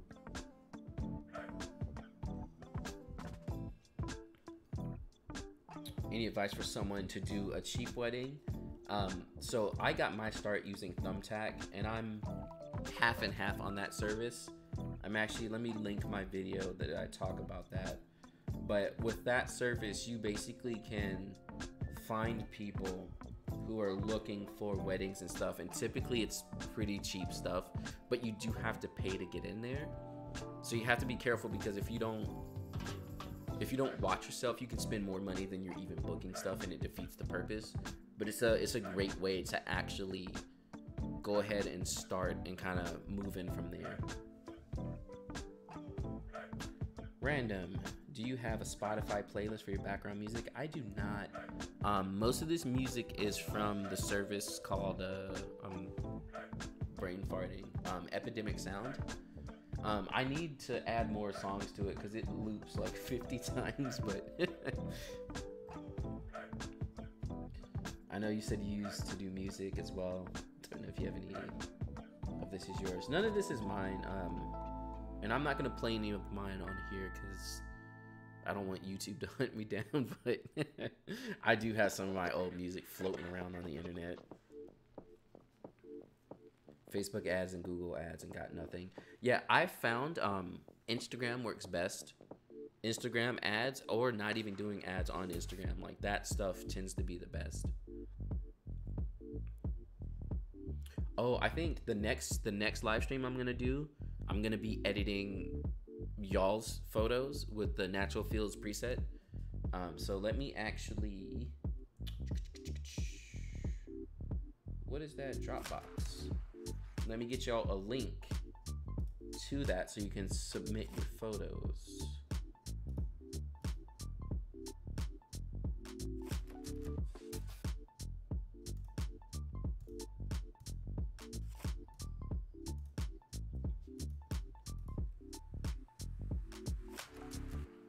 There you go.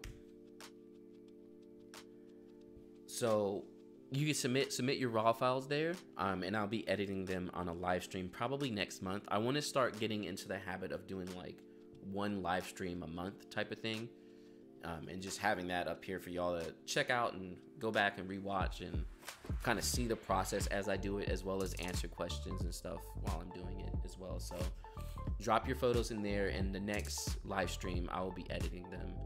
And just so y'all can see, let's actually look at some of the raw photos we already got.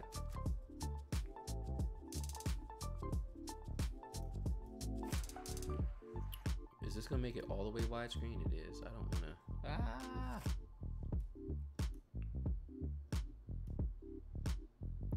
Can I? Oh yeah, I can. Nice. There we go.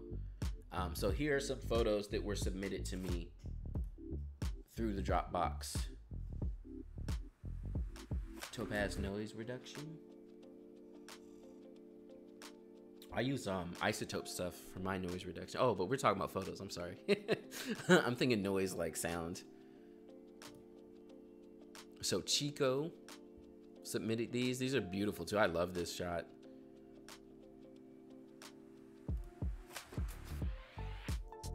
Here's a cool reception shot. Here's another one, that backlight. This is all Chico. This is cool stuff here. Love it. Love the down low angle. I shoot a lot of these down low angles myself. Man, I got so many emails. Emails for days.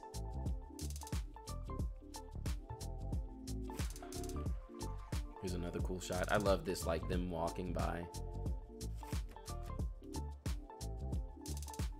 So here's Infinity Media with some of their submissions, and I'm gonna be editing. I might, if I have a time to do like a long live stream, I'll try my best to go through all the photos. ARW is what, Sony? So here's Lucas. He hit me up and was wondering what the natural fields preset would look like on his stuff, so sent some over. Gorgeous shots. I love this pose. Is this her other leg? How is she standing? How is her feet like?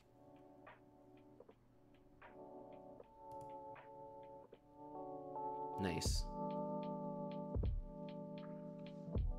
This is cool. This has a very like editorial kind of look to it. I like this a lot. And that's all I've gotten so far. Oh no, why did it go back to the beginning? Here's some photos from Tom.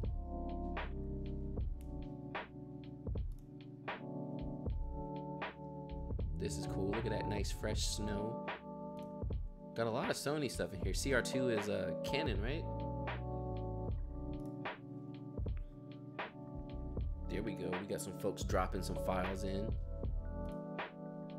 Actually, I think they'll show up right now. So if y'all are watching the stream, yeah, this is gorgeous. Window light off to the left here. You can see it coming in. This is good. I love this angle.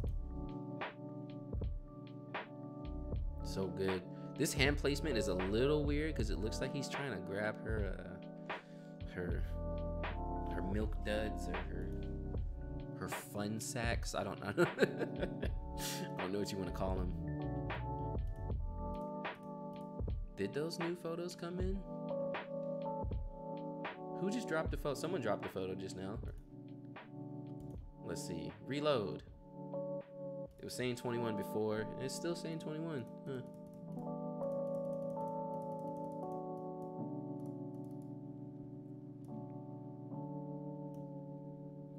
Off topic, Topaz just released a new AI machine learning software.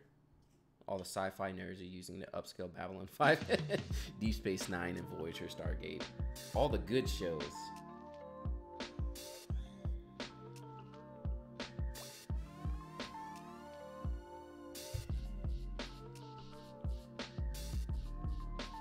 So while we're waiting for this to read the XMP data,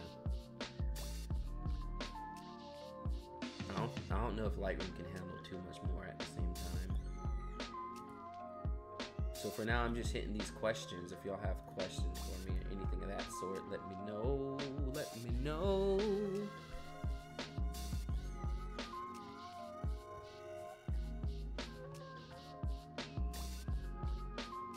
And then we're gonna get into the meat and potatoes of editing.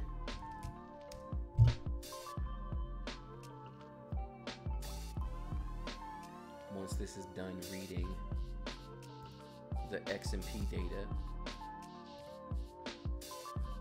Also, if y'all don't know about the natural fills preset already, here's the link of it. Check it out. That's what I'm basically going to be using to edit all the photos going forward. One thing I definitely need to do is get my iPad set back up so that I can stream with the iPad. I still don't have that set up currently, since I've changed my whole setup and using my Fuji as the main camera.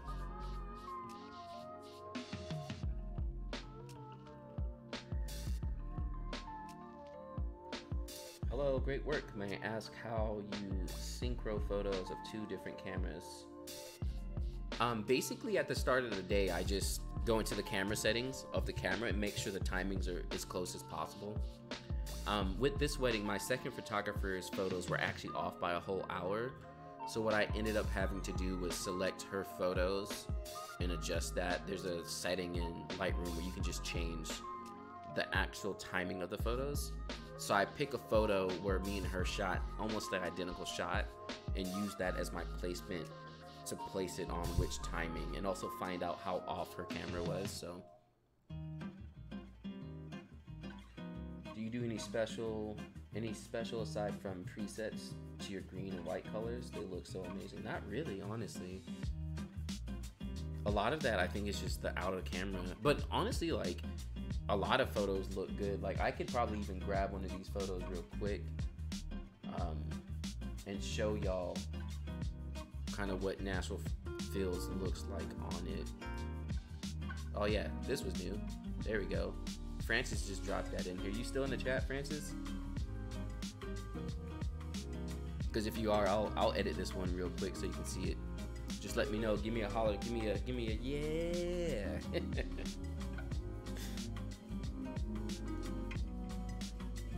Can you explain what you're doing here with Lightroom again? Yeah, so earlier I used PhotoMechanic to cull my photos. So with PhotoMechanic, I'm basically laying information onto the metadata of the photos. So I've added star ratings.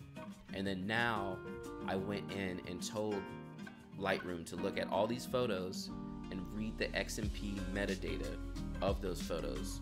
And any photo that I 5-starred from PhotoMechanic, that information now is going to be into Lightroom.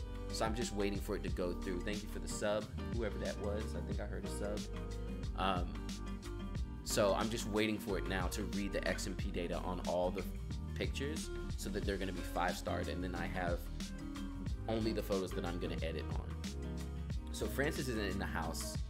So let's see if Lightroom can handle this. I'm going to go ahead and edit their photo real quick since they went ahead and submitted. Let's see, open, download. throw this into downloads. And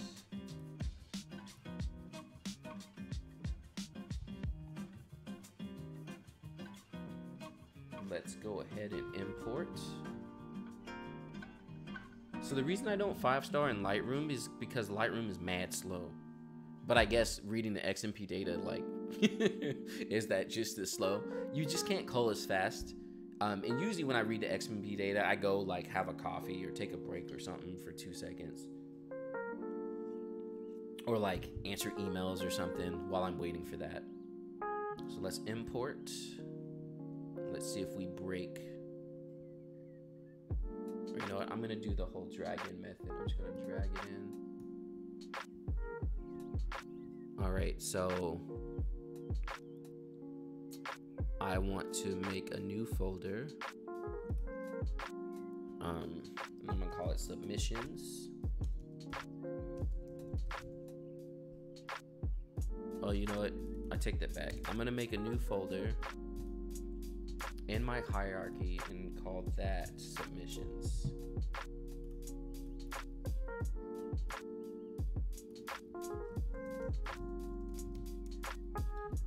And then inside of that folder, I'm gonna make one called natural fills.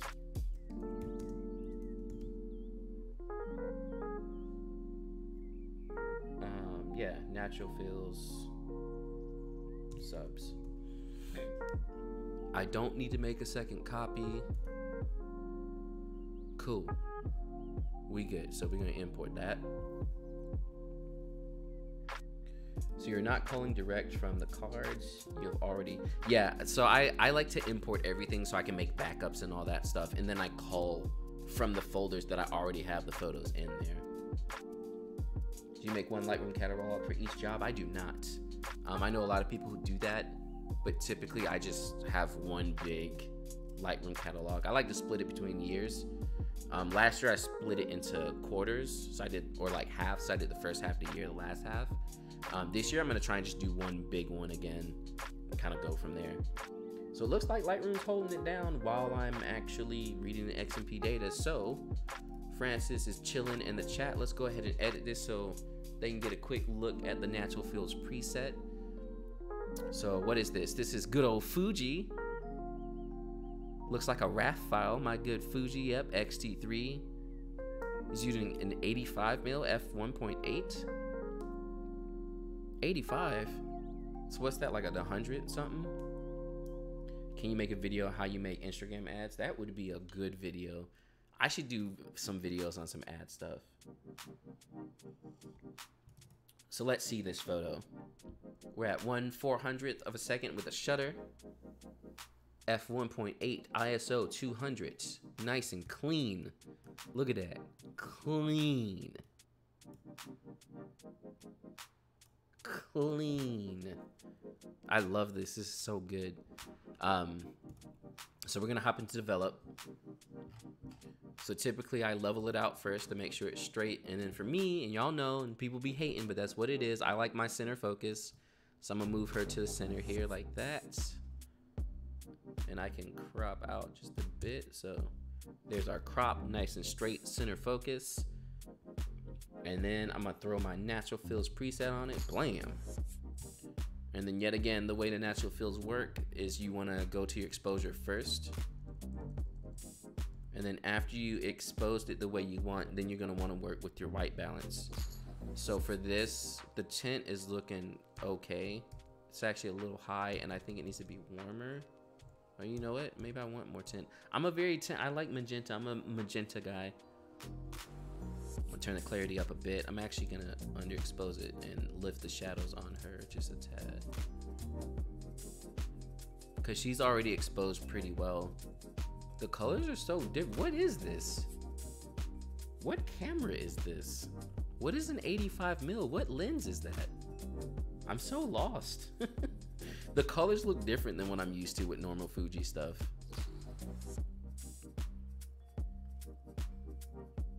Yeah, and that's it. I'm done with the edit. That's how I edit stuff, y'all. It's literally like boom, boom, bow. There it is. Edit done. No, yeah, I like it there.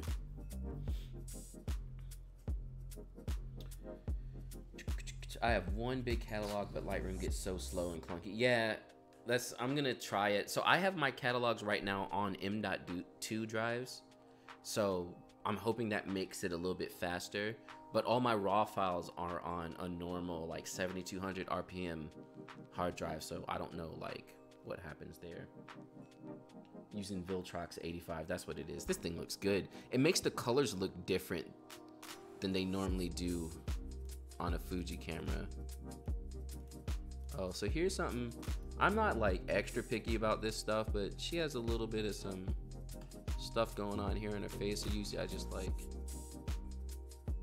use a quick heal tool, plop some of that out real quick, clean up the face just a little bit.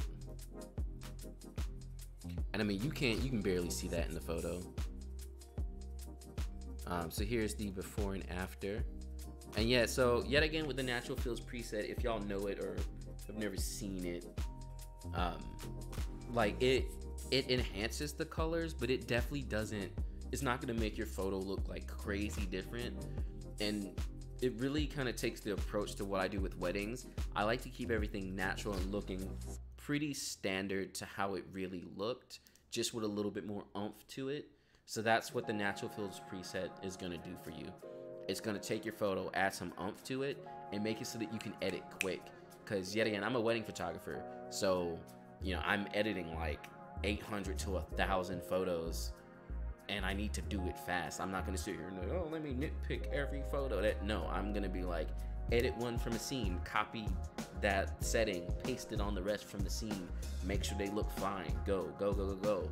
Which is why I was saying earlier, I can do a whole wedding in like 8 hours on a good day when I'm like in the zone and I can sit down.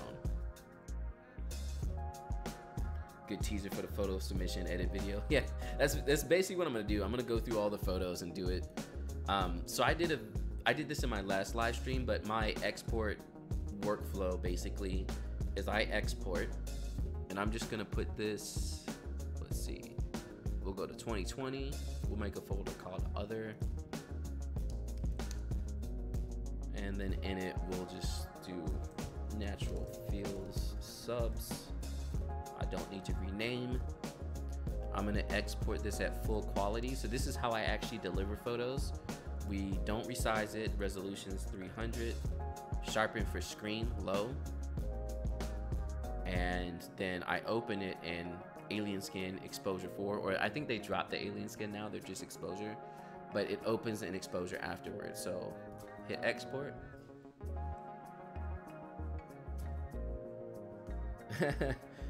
Thanks, Francis. I'm glad you liked it. Here's the last little section. So this is separate from the natural fills preset. This is what I do myself. But you can, the natural fills preset, it has grain added to it. So if it's grainy to you and you don't like it, you can just get rid of that in Lightroom. And the sharpening is also inside of Lightroom. But the difference from the natural fill preset versus what I do is I sharpen within alien skin, but it's basically the same. The sharpening is just a little bit different.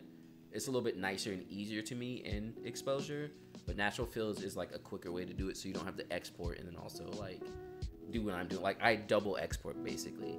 I have to export, apply my sharpening and grain, and then export again. So here's the photo straight out of Lightroom with screen sharpening, and that's about it. And then I have a preset for sharpening and grain. And you can see, let's do it while we're zoomed in. You can kind of see what it adds there. So there's the sharpening and grain added. I don't know if y'all can see that over the stream because it might be hard, but here's the before. Here's the after. So it just makes it a lot more crispy. Adds a little bit of grain on it. And then that would be the finished product there. Yeah, that's a gorgeous shot. That dress is so awesome. You got the doors nice and open. Yeah, and that bokeh is, look at that. Ugh. See, here's my added grain. Y'all can see it now and I'm so close to it. This is without it. This is with it. So I like the graininess. Some people don't. I like to give my photos a little bit of a film look to them, so Then after that, I hit save, and then like I said, it's a second export. With one photo, it's fine. When you have like 15, 20, 30 photos, it takes a little bit.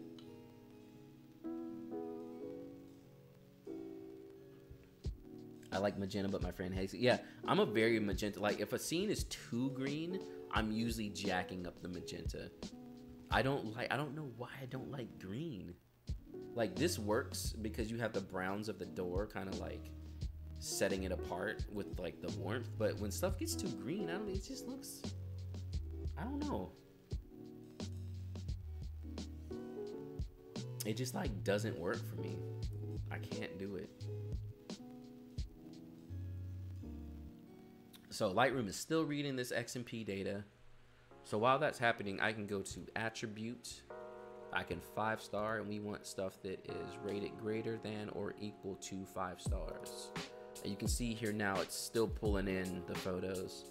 It's up to about 780 photos so far, and it's about a quarter of the way has to go to be finished. And you'll see, because I did it the way I did, the photos that I've already edited are still in there. So that was for their little preview. So you can see here, these are the edited photos that I've done already. Is this really edited? This don't look edited. Thank you for the sub. This ain't edited. Why is this thing telling me this is edited? But see, I'm pretty sure this is my second photographer, yeah. So I can just like select, sync settings, make sure everything I want is synced, blam, there it is, it's done. There's my Brenizer. This ain't edited. This thing hating.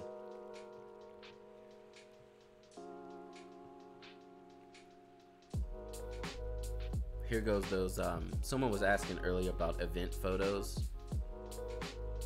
So here's a good look at the before and after of my on-camera flash method. Yet again, the flash is hitting them mainly. So I just add a little bit of noise reduction, just a little bit, and up the exposure. And usually like it looks fine. As long as you're getting stuff lit pretty well in camera, like you're good to go.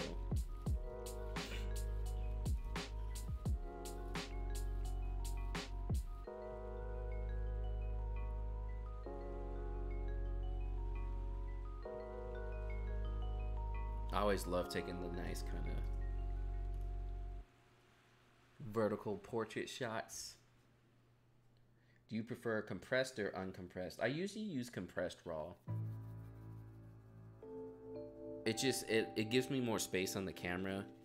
I don't see a difference in the photos. And I mean, it's a big difference. I go from having, so I use 128 gig cards, and with compressed raw, I'm getting like 4,000 photos on each camera that I can take. Whereas if it was non-compressed, then you're gonna get like maybe 2,000, if even. Those uncompressed files are huge, and like I don't think you're losing much of anything with the compressed, so it's whatever. Do you brand your second photographer uses? Do you can what? Yeah, so basically my second photographer, when they take photos, they're basically copyright for me, so I can use those photos. But I also let my second photographers use their photos, so they can use them in their own portfolios. But they have to wait for me to deliver the photos to the couple, and they also can't like tag the couple or anything like that. They can't submit it to blogs and things like that. That stuff is just for me. But yeah, I use their photos. Like out of those 3 photos, like this one here, this was my second photographer. You can kind of tell because of the angle.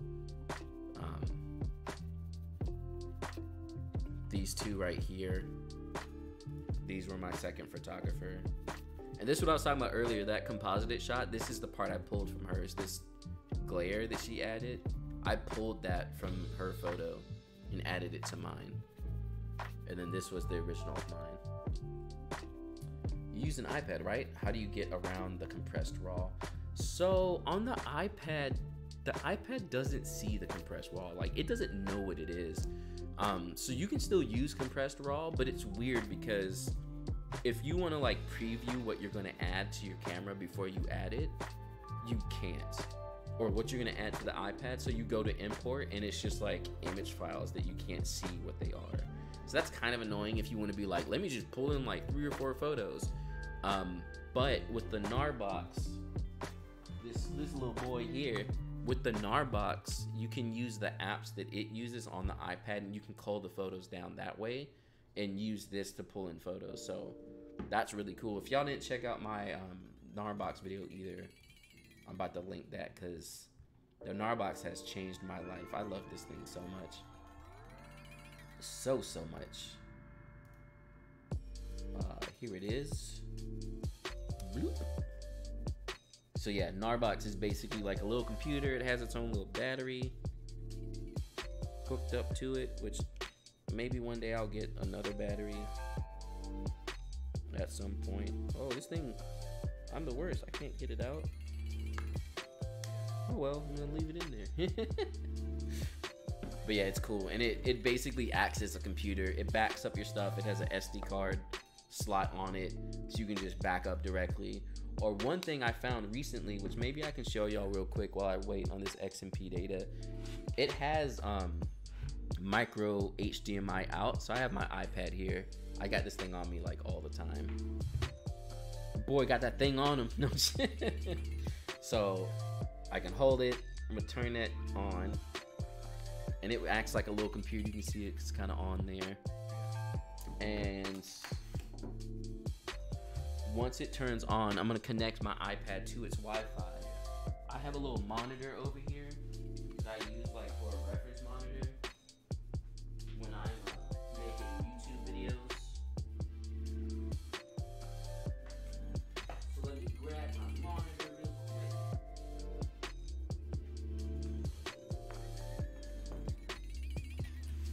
So I can get this thing to stay up here. Cool. So I got my little reference monitor.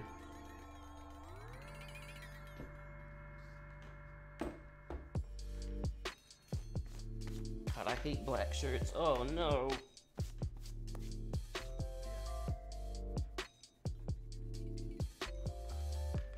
So plug this thing in.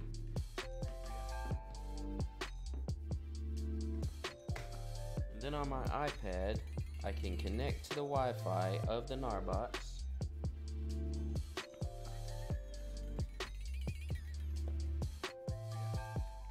Hook this thing up with micro HDMI, which luckily the Fuji cameras already have, so I have micro HDMI to HDMI.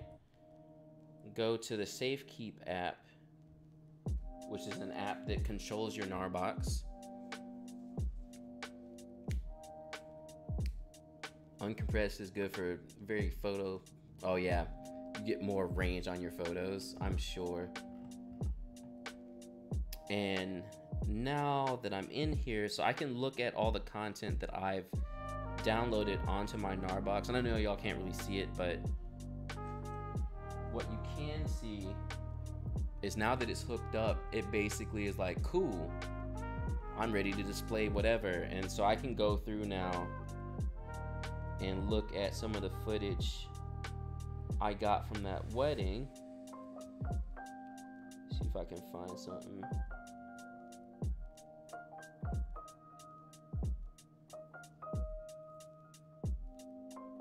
And then I can have it played through the HDMI.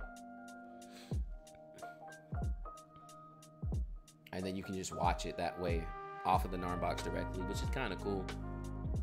This was me grabbing like the 5 seconds of detailed photos while everyone comes into the room. You can actually see everyone coming into the room and me rushing around like, oh God, I gotta get the photos. I gotta get it. It was the worst. It was the worst. So yeah, this is gonna be some of the footage I'm gonna use for my full wedding day video. I got a lot of footage, so it's gonna be cool. It should be cool stuff. Let me close this out now. And we'll turn off this NAR box. Lightroom is just about done. Which device are you using for live stream? I mean, camera. That's my, I'm actually using my X-T3. So it gets me that good look. Oh yeah, see, it's gotten darker. That's why I have my little LED lights on, because I knew the lighting, oh, here it comes. I hate these days where the clouds are like in and out and you're just like, bro, can I just get some solid lighting? Does it have to be changing like every 5 seconds?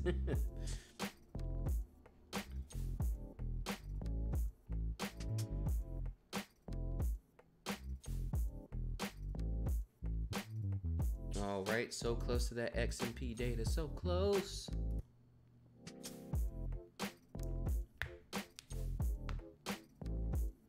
Okay, so for everyone who was asking earlier about how many photos I take and then how many I get and the couple gets, so here's a great representation of that for you. I took in total, between me and the second photographer, we have 8,000 photos, and it looks like I'm gonna come away with about 1,050-ish, 1,060, somewhere in there. I'm gonna be culling that down while I go, because I usually cull heavy at first and I can just make any changes I need to afterwards. But for the most part, yeah, it's about 1,060 photos. Have you ever had any scam artists trying to scam you on the Knot or Wedding Wire? I've seen a lot of scams, but they're pretty obvious.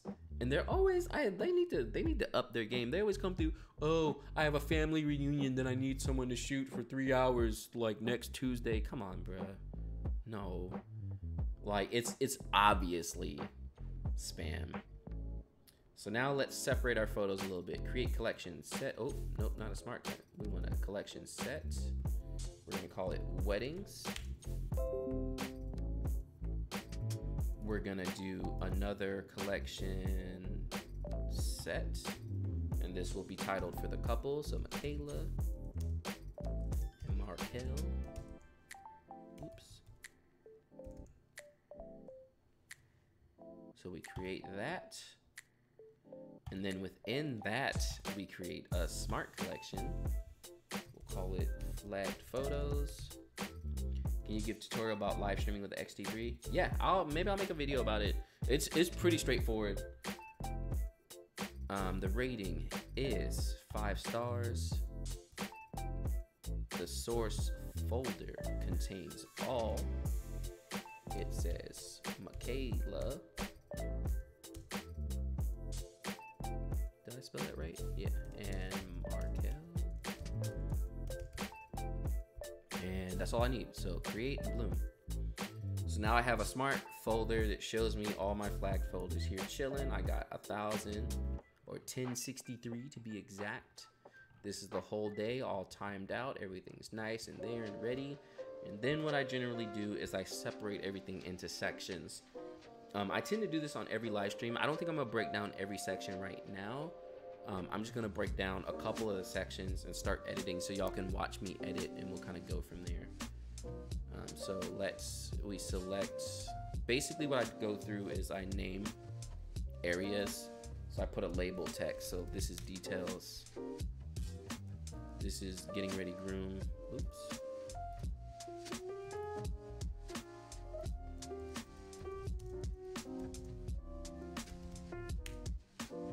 And so I make smart collections for each of those sections. So details, you add label text is details. So there's my detail section. I also, oops. This is getting ready groom. And I like to separate my photos like this so that I can have peace of mind while I edit. So rather than me feeling like, oh my God, I have 1,000 photos to edit, I can just focus on specific sections of the wedding and then say, oh, I only have like 70 photos to edit. I only got 50 photos to edit. And then that way, when I finish a section, I can get that small win, get that little dopamine, and be like, yeah, finish that section, on to the next one, and go on from there. So this is all getting ready bride.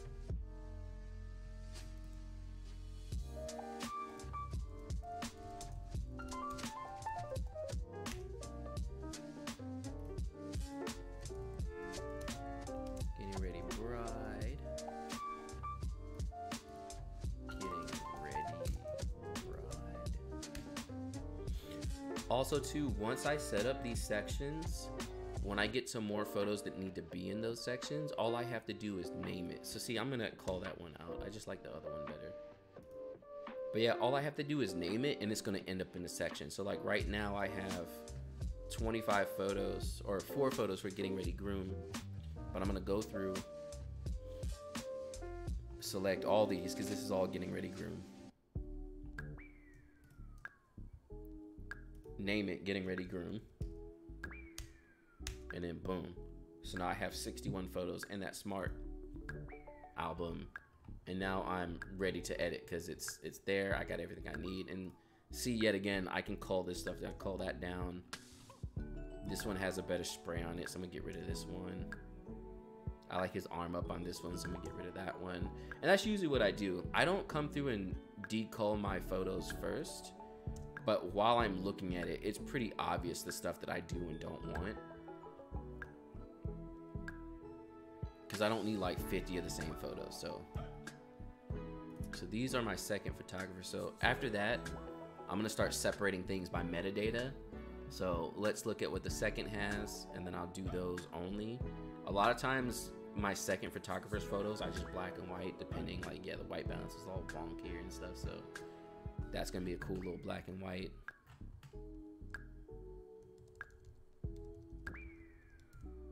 Highlights down some because it's a little overexposed on his shirt.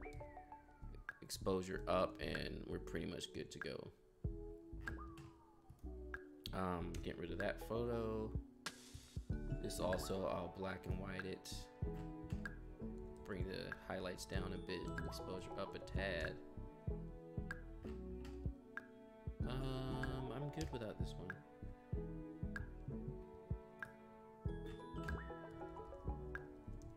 Bring the shadows up a little on this one.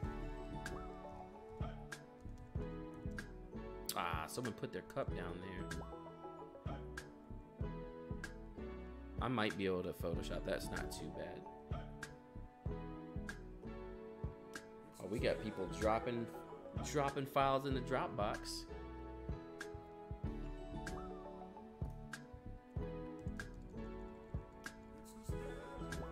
So this is natural fills again.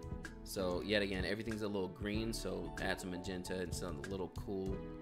So warm it up a tad, and then that's pretty much good to go. And then, yeah, the rest of these photos are from the same scene. So you select them all, and then you sync the settings. Do amazing work. How can I get your presets to buy? They are online. You can check them out there. Here is a link.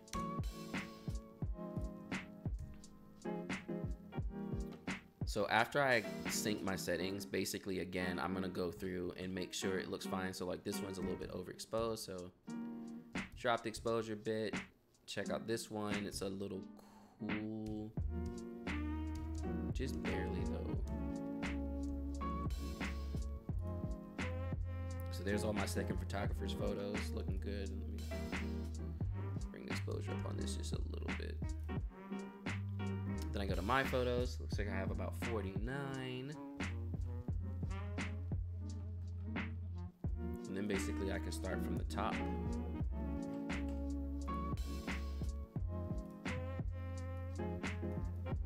Crop this in a bit.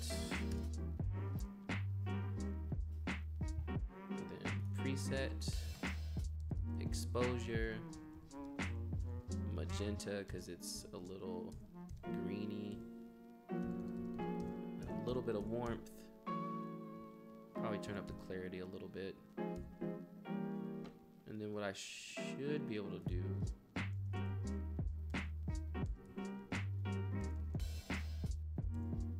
I should be able to copy that across most of these. The white balance is a little all over the place, and that's yet again the downside to shooting in auto white balance, because like it changes so often and then you can't just sync the settings. But for the most part, it should be pretty general. Yeah. So this was the 23. These 35 ones are too cool. So I'm gonna go back now and just warm up the ones that need to be warmed up, and then I'll sync that across everything else.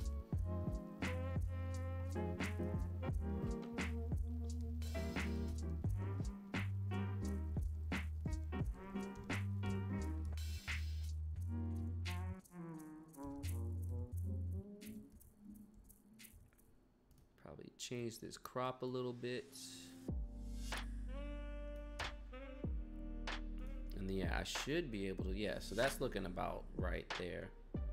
And then now I will sync that across the rest of the photos. Do you call your second photographer's pictures too and get them to send you? No, I have them, so I download all their photos on the Narbox like the day of the wedding. So I take all their stuff and I have it, and then I cull their photos and I edit the photos. So pretty much they just show up, shoot, and then give me the photos, and that's it. And then I pay them. Pretty good gig. Being a second photographer is good money, y'all. If you're like too scared to do weddings yourself, but would love to like be at least around weddings, be a second photographer. It's a good gig. If you find a nice photographer too, who's like treats you well and pays well, it is a good gig. Like my second photographer for this wedding, she made $500, which, you know, for not even 8 hours, because I let her leave early. So you're talking for like maybe a 7-hour day, making $500 ain't bad. You know, show me a part-time job where you're making $500 in 8 hours.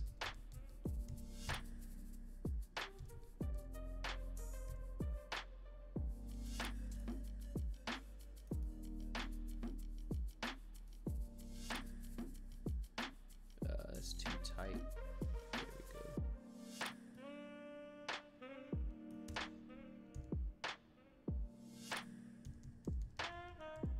So, and now that I've done that, I can kind of look at everything and make sure it looks fine. This one's a little too warm.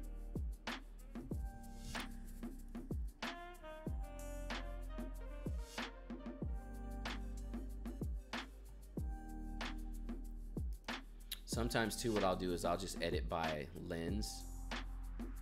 So yeah, see, like I pretty much doubled up on that, so I don't need that. I'll get rid of this one too.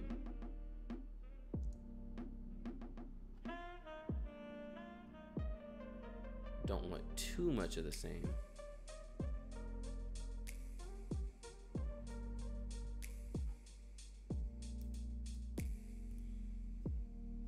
Dang, I strained my back at the gym, y'all. I don't know what I did. I can't even sit right.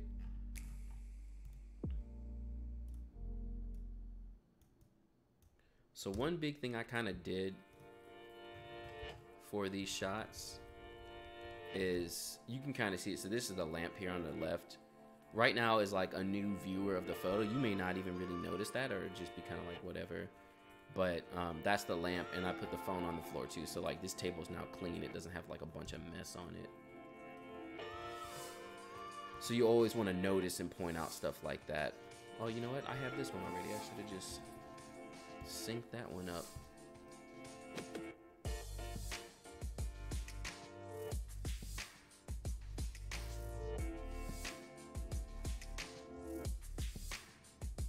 Yeah, I can pretty much sync it across the board, and then for the ones that are a little different, I can go through and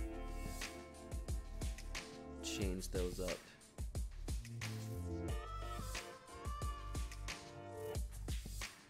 That white balance.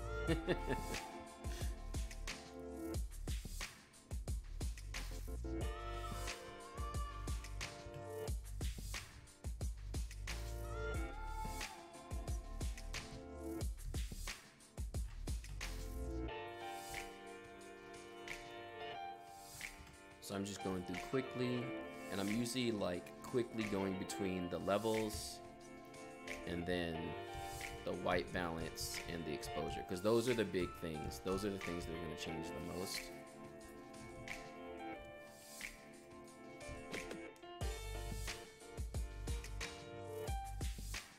And I like my photos to be straight. I don't like too much Dutch tilt going on. I'm gonna just black and white this one.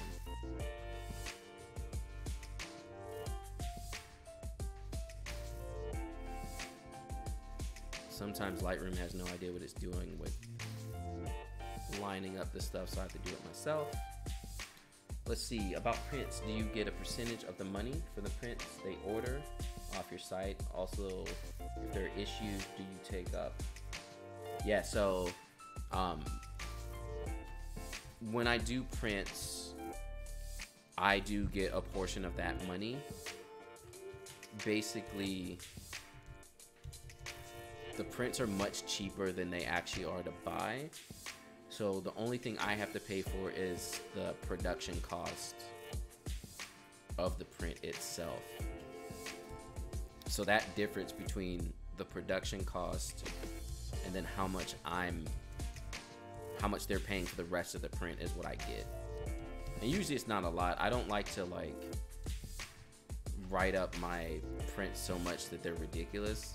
So, you know, it's not a lot, but technically prints are passive income.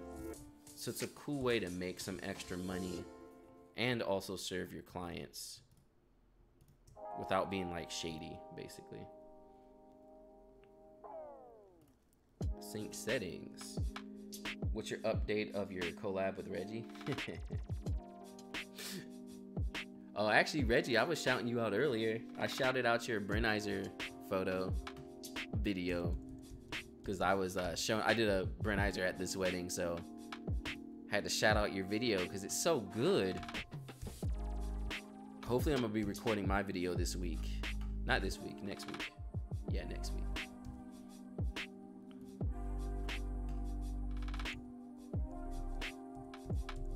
We're on that same timeline, basically.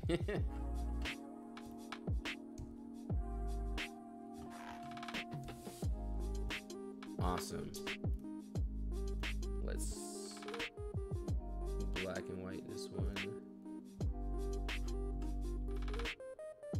Cropping on it too. I don't know why I shot it so far back like that.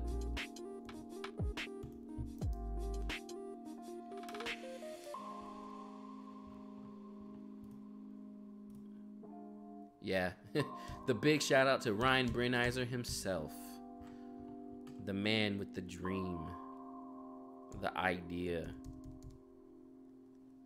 I wish I could come up with something cool like that.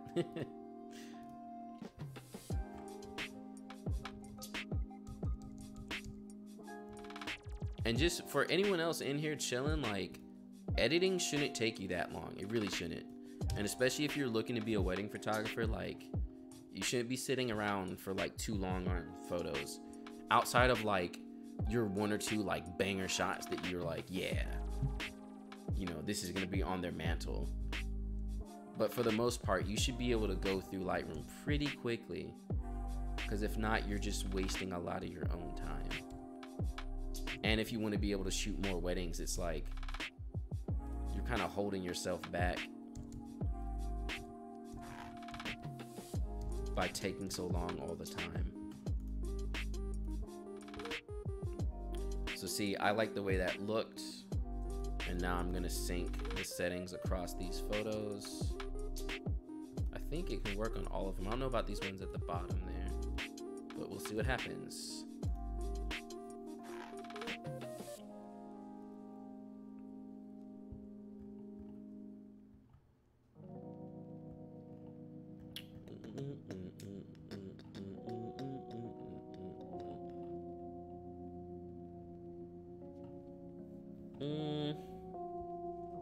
It's okay on some of them.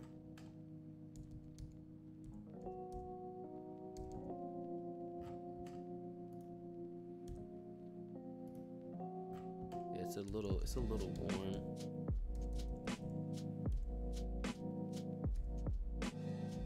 Yeah, that's about where we were.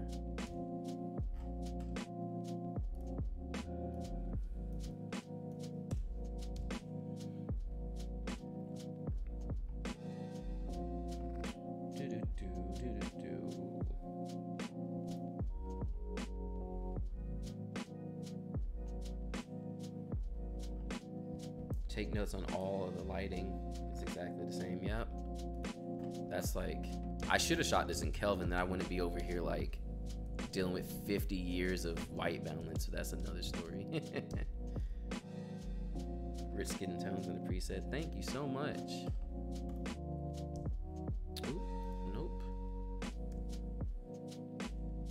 But yeah, that's the biggest thing, is like, pick your scene and keep it looking general. Keep the lighting looking nice. Know how you want to light it, and then keep it looking that way. And you will be able to fly through your edits.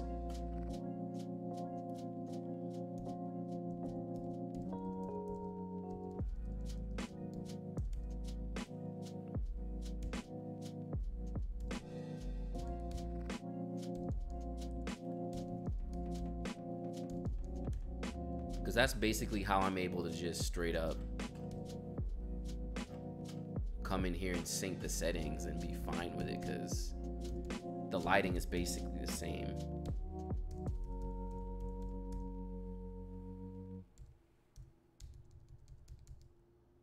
Cool, so those are generally the same now. Yep, those are looking good. So a lot of times my close-up shots, I use them as my black and white shots.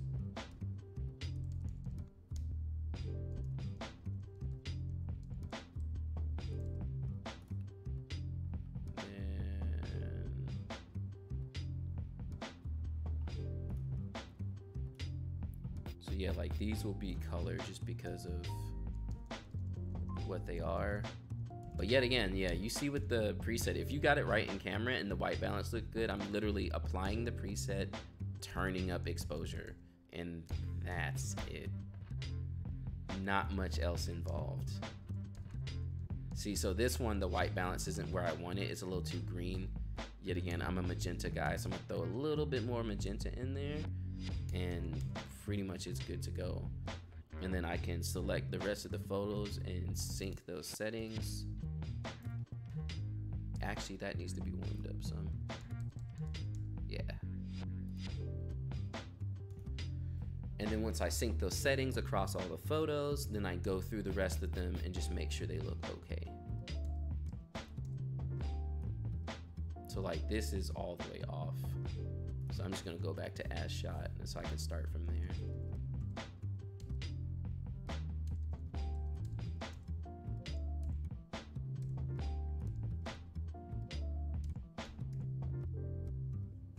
Black and white. And that also saves me a little bit of time, because then I don't have to deal with white balance. This one I'm going to do color and black and white. So let's go back to as shot on the white balance. Exposure down so we can see that spritz. Actually, yeah, the white balance looks good as is for the most part. Then I'm going to create a virtual copy and then make a black and white. And I'll do that. I don't do that for all of my black and white photos, but some photos I think will work good. Like they look okay in color, but I think they'll look better as a black and white, so I'll just do both. And then yeah, like I was saying with the small wins, I've just now finished this whole section of the groom photos. So now I just take a quick look at it and make sure it's fine. And at this point is when I would basically export it, because it's good, it's ready to go. All the photos are edited. Sometimes if I want to make sure, I'll go to attribute and see if there's none that are edited. They're not. So that's all of his photos of him getting ready, and then just do it nice and quick. So now let's go back through the sections. This is getting ready bride. I already tagged it. Here's him. This is me. I've been tagging these with just John. And then I'll 0 star that. That's just some stuff I can use for myself, for promotional stuff, anything cool like that. I love that you're loving the songs. So this goes back to bride getting ready. All this stuff here. Oh, there's more groom getting ready. Cool. So this is bride. Oh no, getting ready bride. Getting ready bride. And here goes was a little bit more getting ready groom.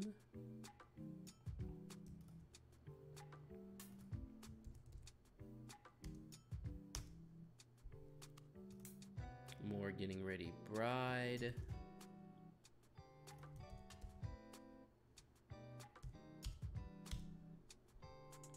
More getting ready groom.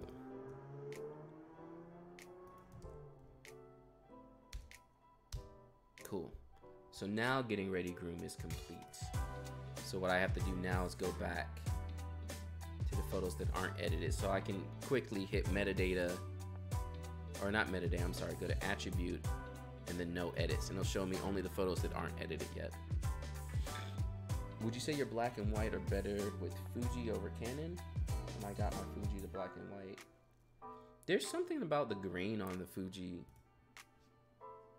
files that just look better. Like, that's why I don't even mind shooting at a kind of higher ISO sometimes, because it just looks good. So these were all the same, so I'm gonna sync that.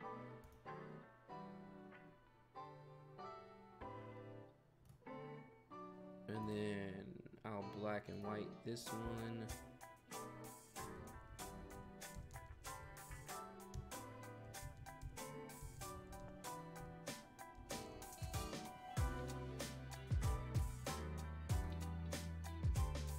Here's a close-up. I've noticed my 35 tends to be way cooler than the 23.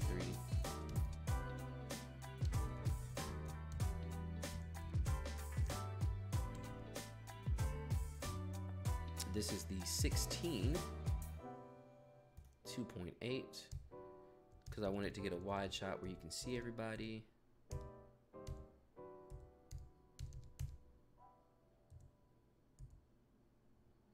And then again, I can sync this across all these photos. Oops, not metadata. Sync settings.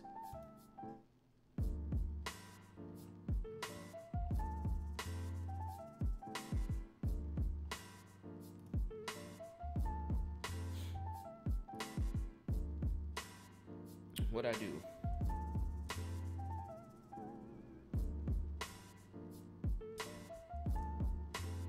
What did I just do? That was weird. Okay, so these all look good. And then these last two, so I'm gonna black and white this one.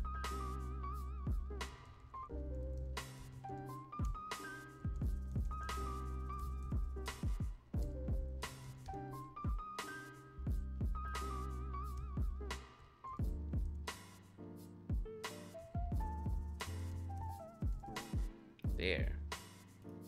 And now we're done with the groom section. And then this is when I would actually export everything. So I'm gonna take me a 2-second bathroom break and I will be right back. So y'all sit tight. We're gonna hit the bridesmaids, or just the brides getting ready photos next. We'll edit a lot of that stuff. So give me 2 seconds. I will be right back.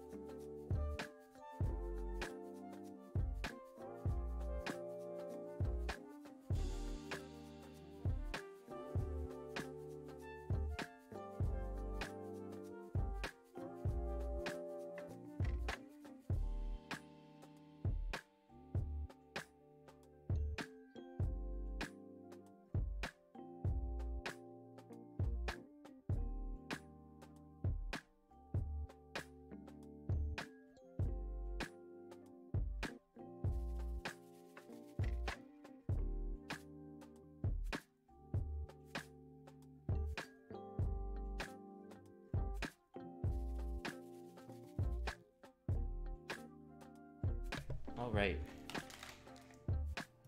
We back in here. We got snacks. We got snacks. We use the bathroom. We feeling good. I got these Chinese snacks. My wife is half Chinese, so we be in there.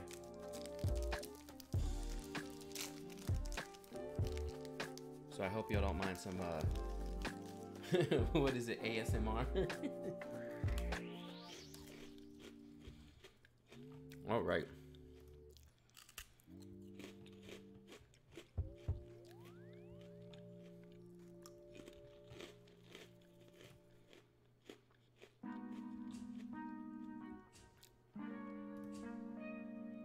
So I already marked most of this. Why are the shots so off?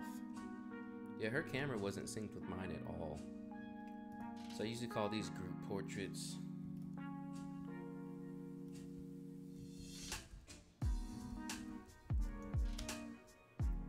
And then again, we'll make our smart album group portraits.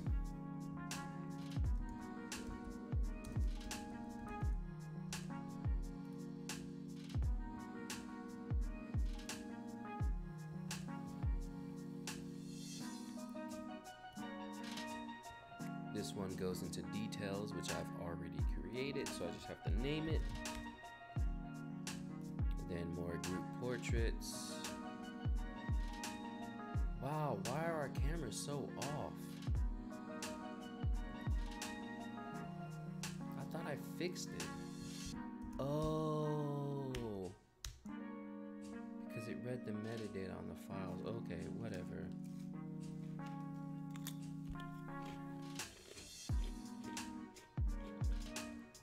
Man, this is all the way off.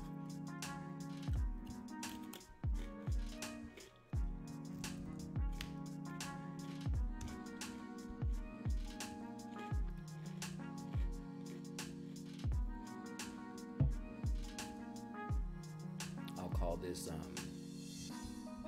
first look and couple portraits. And then we make our section for that.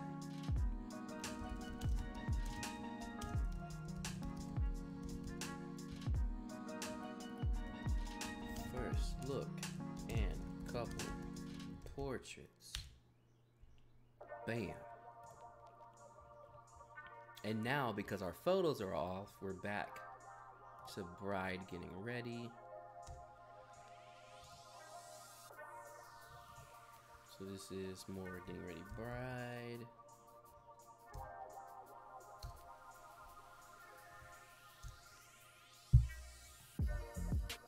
This is first look. Oh, I'm so mad that I had already fixed the timing on the photos.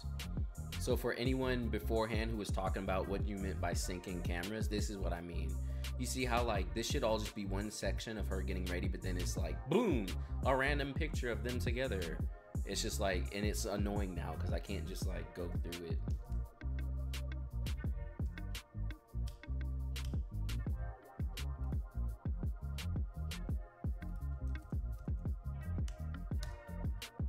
It throws everything like all the way off.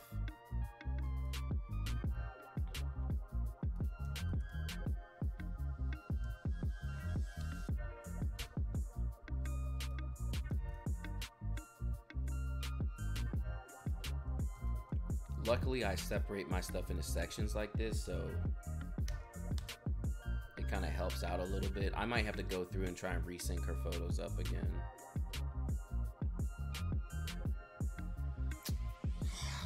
Let's go ahead and resync her photos up. All right, so because yeah, it's only 149 photos, but it's mad annoying, so we may as well get them in the right spot. So this photo of him putting on his jacket for her was at 12:44. And then we need to find when mine was of him putting on his jacket. And I don't have all the same shots here. I didn't cull them out, but like this is at 1:30. 143. So yeah, hers should be 1 something. Let's actually go back to all the raw photos. Cause yeah, I have the pictures of him putting on the jacket as well, like this. That was at 143.10.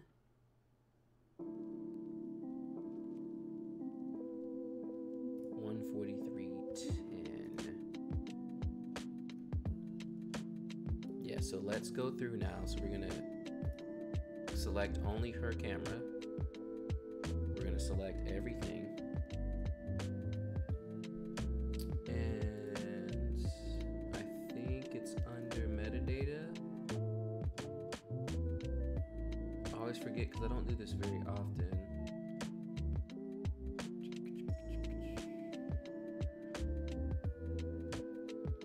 Yeah, edit capture time. And then we want this one to be at 1. Thank you, Tim, for that sub. What was it? 143.10. And it'll change all the photos. And now that that's done, they should be in a better sync time.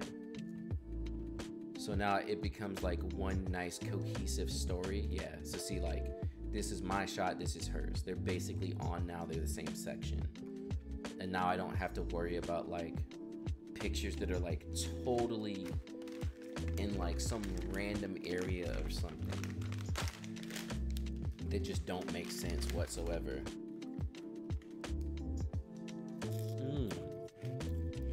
Dehydrated apple, so good. I never knew we could change capture time. Yeah, it makes the biggest difference. Because now you see, now it's just her getting ready. And it's one big section. So now instead of me like having to deal with all that, is I can select the first one. I can go down. Select the last one. And just call all of it getting ready bride.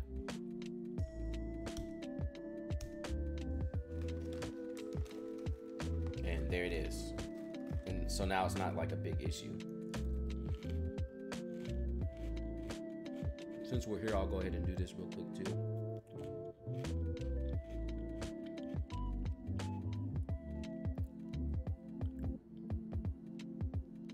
Now see, it's still a little off, but it's way better than it was. So all the way down to here, except for this one, is group portraits.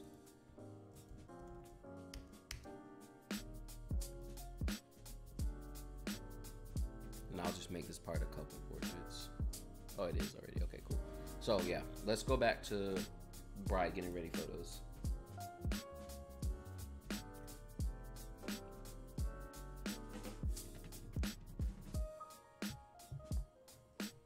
So here are all the photos of the bride getting ready. And since I already edited some of these for a preview, I can just use those as a place setting. So first, let's see. So I only got 12 photos from my second, and I may not even need all of them either. Like, it seems like a lot. Like,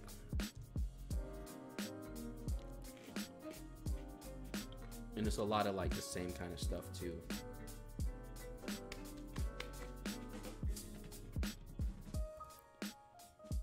And so usually, as you see, like, I like to get the second photographer's photos kind of out of the way.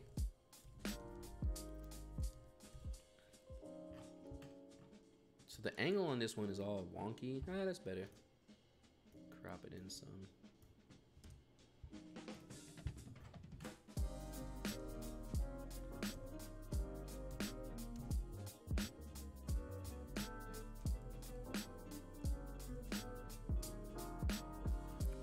This one because I know I have a color version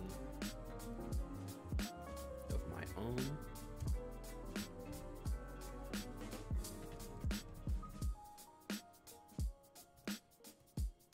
And then here's again what we were talking about. So when she gets hot, she gets those little like hive places, and she said she was okay with me editing that out. So I'm gonna heel tool that stuff so you can't really see it as much. And that's another thing, like obviously you can't do frequency separation in Lightroom, but there's a lot of stuff that you can do. So, you know, don't count Lightroom out. A lot of people think that they have to do so many things in Photoshop, and you really don't. Lightroom was made really for speed, I feel like, so that you can really get in there and quickly make the changes you need to, and also quickly do stuff like healing and dodging and stuff. And the only time you need to do more than that is when it's like complicated stuff. Then you'll need Photoshop. But for the most part, anything like easy, quick, and simple, Lightroom can do it. You shouldn't have to be jumping between Lightroom and Photoshop often.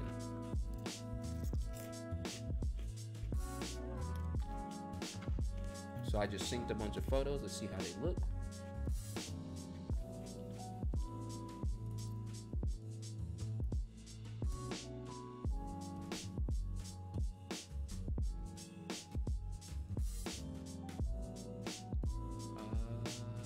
Yeah. Black and white. Crop in on it a little bit. There's like a little bit too much headroom.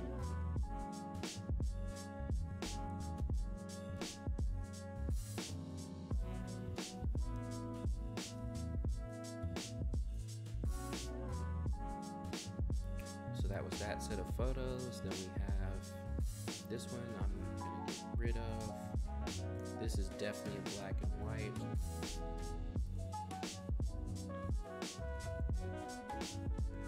Especially because like you can't really see her face, but I love how it's just like a little bit of the face in there.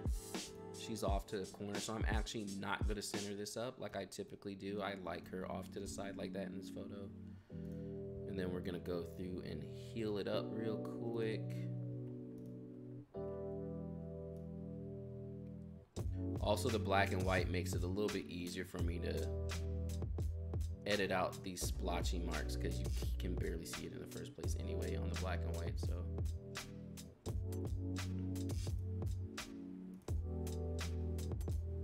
yeah, there's your before and after that, and you can see, oops,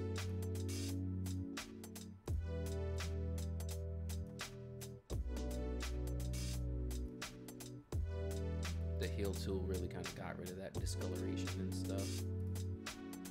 And yet again, it's not like perfect frequency separation Photoshop craziness, but it looks good to me.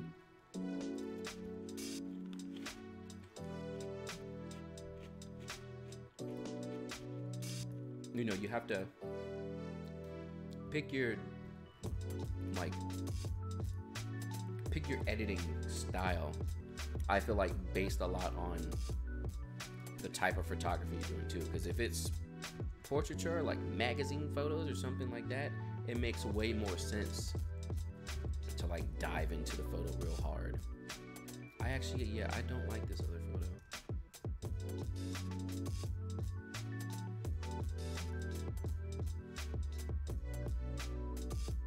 I like the color version. This is about to be another one of those photos where I make both.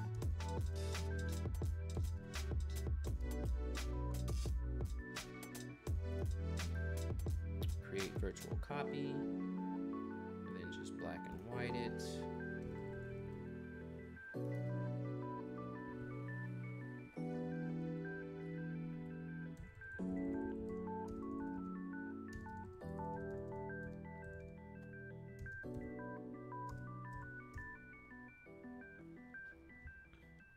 I'll black and white this too because I have some of my own of these photos.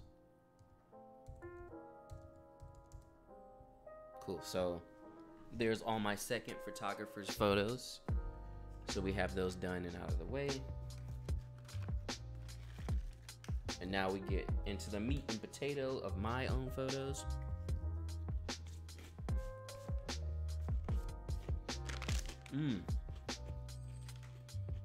Chowing down. I'm gonna come back to the flat lays in a moment. I just don't feel like dealing with them right now. Let's see what we can do with this dress shot. Yet again, my video about dress shots, this is exactly what I don't like to do, is put it in front of a window. Luckily, it's a little bit of ways away from the window, so it's not so bad. But I don't like doing it.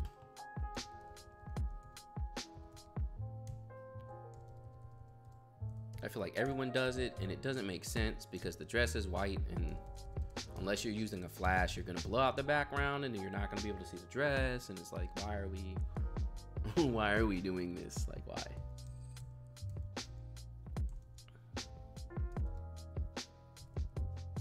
So many emails. Please stop. Please make it stop. What auto looks like. Yeah, nah. That works. I could do that. And then I'll probably, I'm not gonna do it now, but Photoshop out this door because it's such an eyesore. And I should hopefully be able to sync those settings across.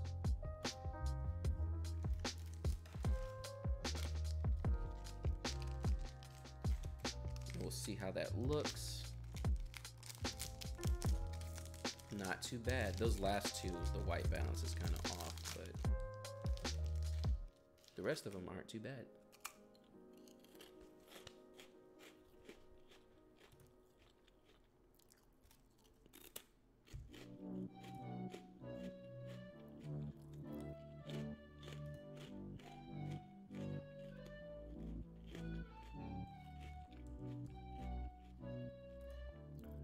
So I did a little bit of horizontal moving there. Try and get that X a little bit more like centered up.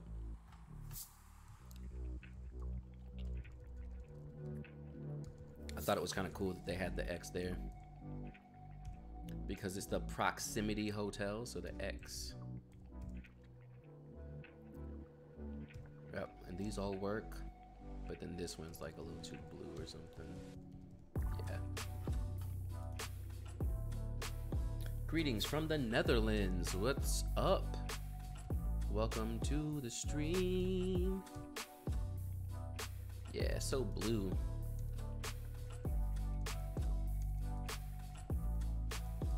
It's also, I kind of want to dehaze it, really.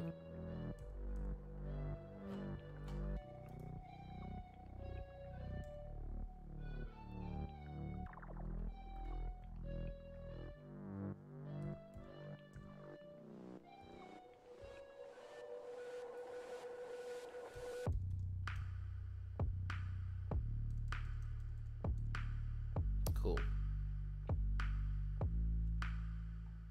Yeah, these are all going to be the same.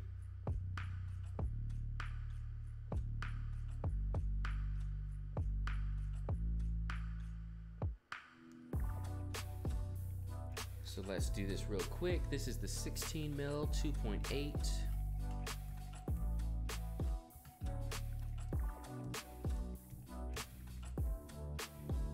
So this white balance is all over the place. I want more magenta and it needs to be warmed up.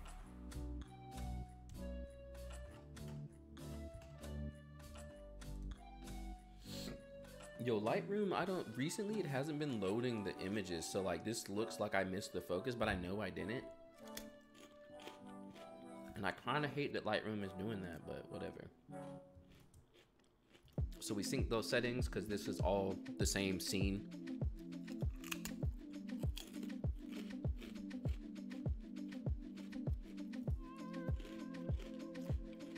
And then you go back, make sure exposure looks right, level stuff out.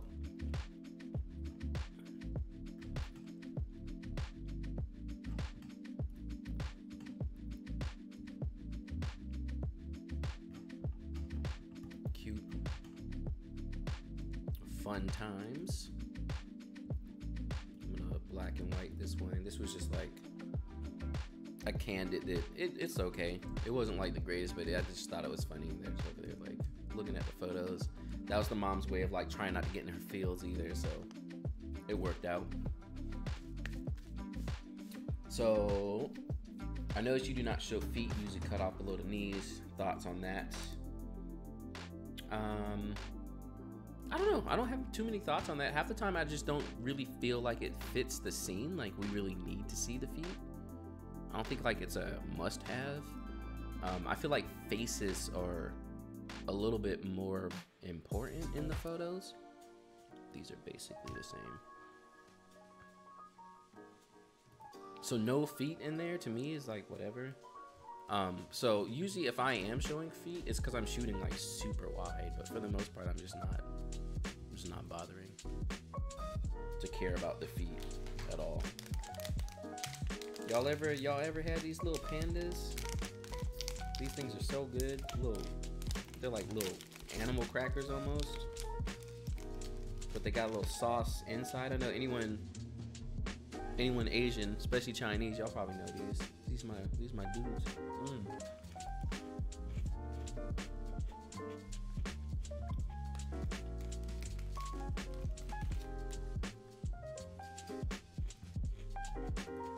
Also too, without always showing the feet, it's a little bit easier to control your scene.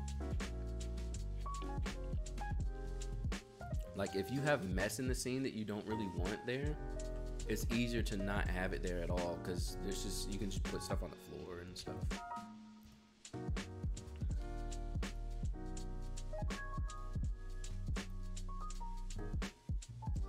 Yeah, so we're just gonna heal out those splotchy spots. And luckily there's not a lot of it. After this, when we do the first look at stuff outside, it was actually a little bit cold, so. And you can barely even see it. Go back and check some of the other photos real quick. Yeah, you can't even see it. It's like a nervous habit thing. Ever do boudoir? I do not. My wife's not really down with me shooting boudoir either, so. Yeah, no. I don't really do it. And I know a lot of photographers talk about you can make extra money doing that as well as a part of your package, but it's too much for me. Too much. I'll let the ladies handle that. Best thing about China is orange chicken. Orange chicken.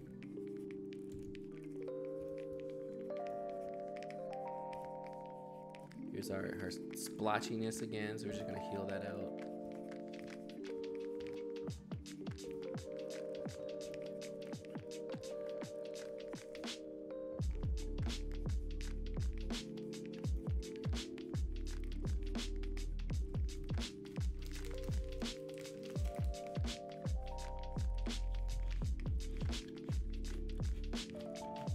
These are about the same. See, I'm a black and white this one.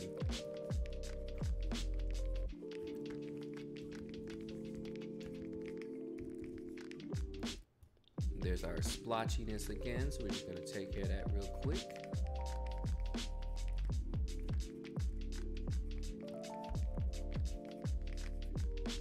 And yeah, yet again, like I was saying again, Lightroom it's efficient, it can do it.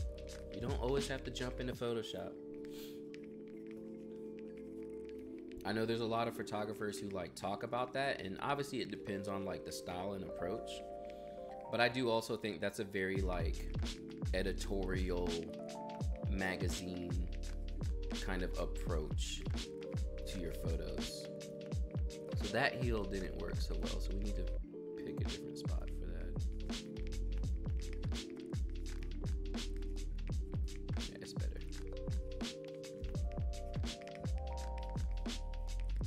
And so you see like those three photos were basically the same, but I like to deliver like a couple different looks of like whatever facial expressions they're making so that they have kind of more to choose from.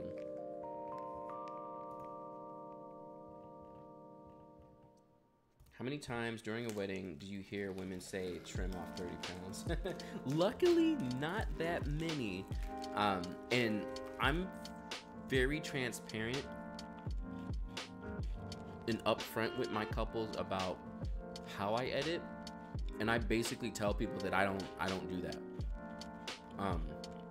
And I may take, I may do it on 1 or 2 photos, but I'm gonna charge you for that. So between that, I don't really hear a lot of it. I mean, there's like moms or aunts or somebody. There's always somebody. You do hear it a lot. They're like, just take off. Can you take off like 50 pounds? And you're like, bro, actually, it's not that easy. Like, there's whole people whose jobs are retouching. That's what they do. It's not that easy. Like, yeah, I can take 50 pounds off of you, but that's like literally spending like 4 to 5 hours on one photo. Can't do it, bro. I see a lot of photogs do a lot of dodging and burning for depth, and even had some comment to me like, you should do dodging and burning, but don't always. I don't know. I think he can make a cool photo. Like in Reggie's video on how he does a Brenizer, he kind of like, he doesn't really dodge. I mean, technically that is kind of dodging and burning, but he like molds the light around using post-production, and it looks pretty cool. So I definitely have nothing against it. I just like to get stuff looking good in camera, and I also like to keep things looking pretty natural. So it's like one-off photos. Like, I'm not gonna do it very often. For the most part, I'm gonna keep things looking very true to life and very natural, because that's kind of my approach. And yet again, this is wedding photography. I want it to be about the day and having a good time on the day and remembering what your day was like, rather than having these super epic photos. And yet again, that's gonna be different for photographers. Some photographers take like super epic photos and that's all you ever see, and that's cool. And then so their approach to editing and all that stuff is gonna be different. So I have nothing against it. And that's like, again, with the photo I did, let me see if I can find it again, of them on the rooftop. Like, that just happened, that had to happen for this photo. Like, I did a lot of Photoshop work on it, but I'm not gonna do that often. It's literally gonna be like 1 to 2 photos. So it's the same thing with dodging and burning. Like, your portrait section is gonna be those photos that are gonna have banger shots that are gonna like be all extra and super edited and stuff, but there should literally be like maybe 10 out of your whole collection. And the bigger focus on wedding photography should be the wedding, the event, and all that stuff. But yet again, it's a per photographer kind of approach. You just kind of have to pick. You got to pick what kind of photographer you want to be, really. And then voice clients, and then that's how you get booked with those people. When your verbiage is very clear and they understand what you are and who you are and how you approach it, and if that's what they want and they like your brand, then they will book with you, and it kind of works that way. Popped out for a few minutes. Did John answer the question? I noticed you show feet. Oh yeah, I did answer it. I was just saying, I only really show feet when it's like wide shots. I don't really think they necessarily always have to be in there and be shown. So yeah, unless I'm shooting super wide, I just don't bother. I was also saying too, not shooting all the way wide and down low like that makes it easier to hide stuff that might be on the floor or something of that sort. Do you care if your second shooter uses another brand? I do not. I could care less. And it's kind of funny too, because I feel like everyone's so picky about that. And then I'm over here like, yeah, I shoot Fujifilm. So I already know in my area, there ain't no one else who shoots Fujifilm.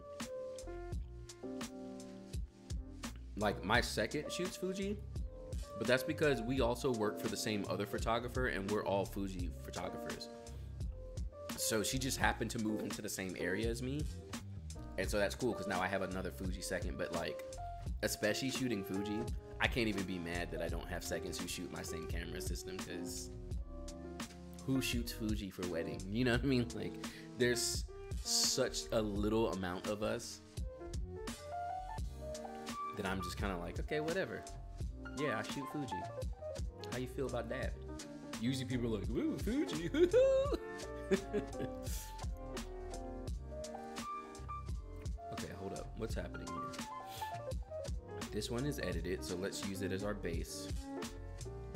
Let's just hit all these photos real quick. Sync the settings. and then we'll go back and check them.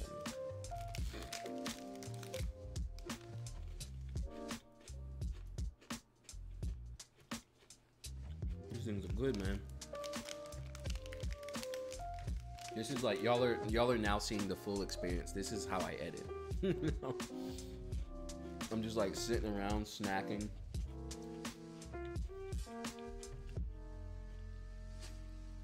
Listening to some cool jams. That's literally my editing time.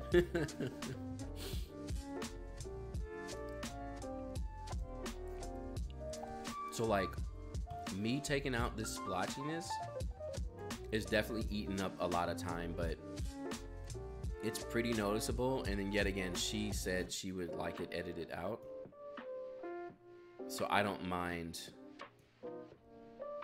jumping in here and making sure for the most part it's gone. And like I said again, it really doesn't take that much effort. You see I'm just throwing some healing spots on it and then it's pretty much gone. So like,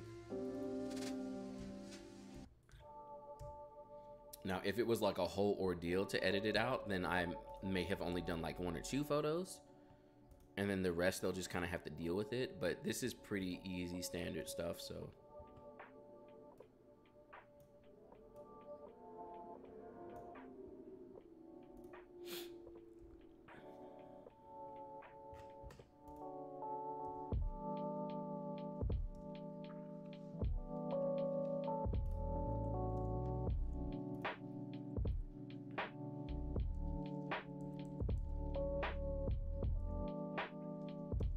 those were about the same. I actually like it with her mouth closed, or her teeth closed, a closed mouth smile.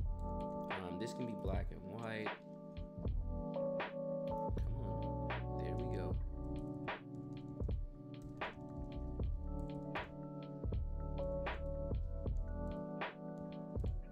Straighten this out a bit. Black and white that too. I'm mad that like her eyes weren't a little bit more open or at least fully closed. This is like a kind of in between shot, but it's still kind of cute, so I'm gonna leave it.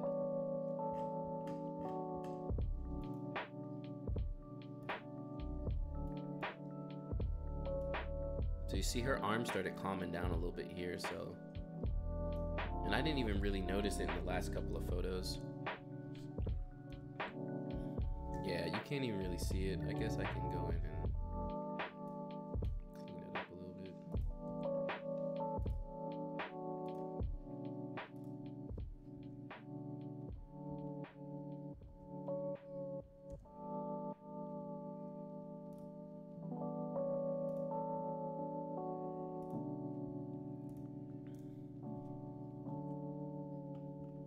I think most of these here were shot with the 16.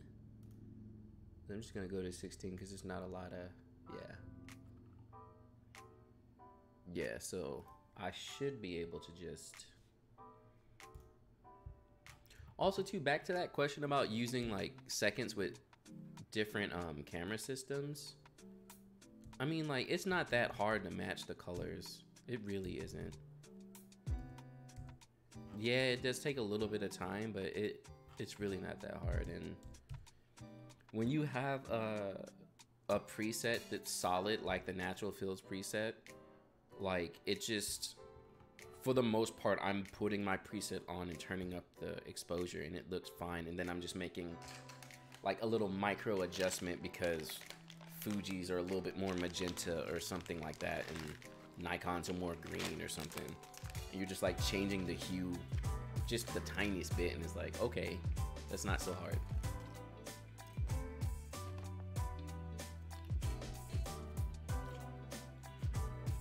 So outside of like not really knowing Lightroom, I don't really see a reason to be that hung up on different camera systems. I'm more concerned of if you can support me well as a second, and if you can take good shots that are in focus. You know, like that matters to me way more than what your camera system is.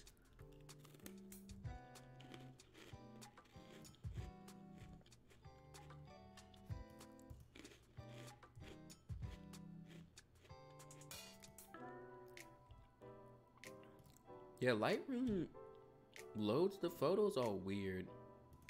They're like not fully loaded, and it almost looks like they're out of focus, and it's annoying me.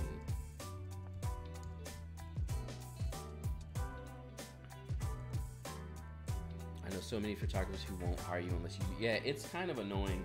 That's why, like, nowadays, because sometimes I love the second shoot, because it's like an easy way to make a good like $400 to $500 for like an 8-hour day. You don't really have to do anything serious. You're not the main photog, so it doesn't like, not everything falls on you. It's like so less stressful, and all you got to do is show up, do a great job, shoot the photos, deliver the photos, and that's it. So I second all the time, because it's a nice gig, it's fun. But I shoot Fujifilm, so I don't get a lot of second photography gigs because people are like, what? I've had so many people be like, you shoot film? No, it's Fujifilm. It's the company, guys.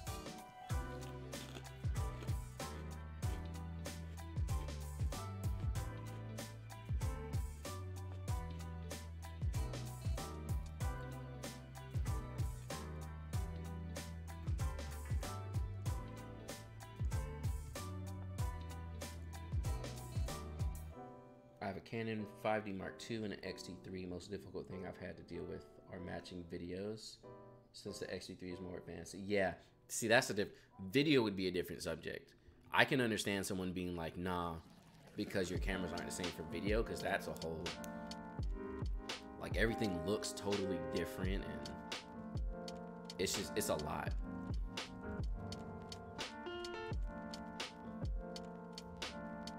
White balance is like different. The way the camera handles white, it's just all of it's so different. Unless you're shooting in log or something, I guess. But so this might be a little harder because I don't have a lot of arm space I can use. Oh no, that's doable. We can work with that.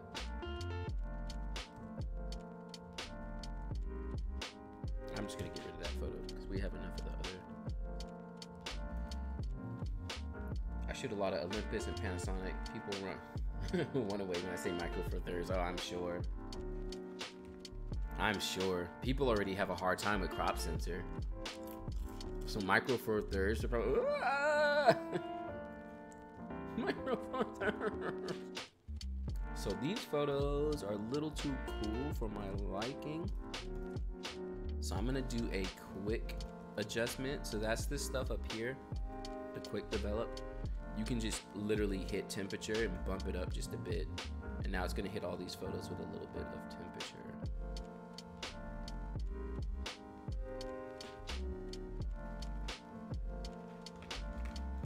Yeah, with log you can match like raw. But yeah, the basic profiles are so different. Like, I had someone shoot some video for me recently, and he was using like an old Nikon, and I just remember looking at the footage and being like, wow, it looks so different than my Fuji, but it makes sense. And Fuji's colors are just like so good.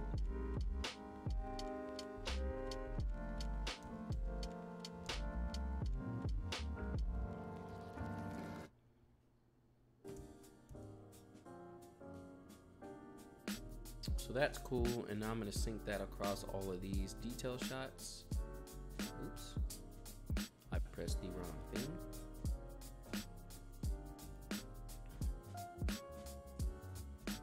Obviously unselect those. She did her own makeup, which is cool. Someone did her hair, but she did her own makeup. Actually, that's right. She's a makeup artist. Duh. I'm an idiot. She like does makeup. That's why she hit me up. She hit me up with all the other vendors at the wedding, and I was like, wow, awesome. And I was like, oh, that's right, because she does makeup.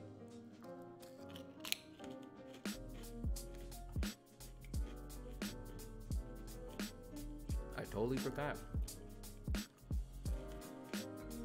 Like an idiot. Thought about switching to Fuji, but I really don't want to deal with selling all my gear. Yeah.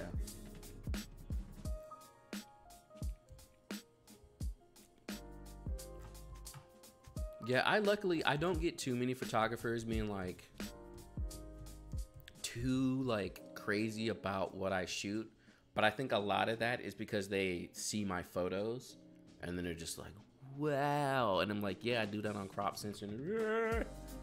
How? And so it usually works out and I still can second, but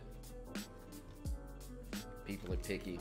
And you know what it is? There's a lot of seconds out there. There's a lot of people who grab a camera and they're like, I'm a photographer. So there's a lot of seconds who like can pose like they're good, and then they get to the wedding and it's a tragedy. And you're like, what happened?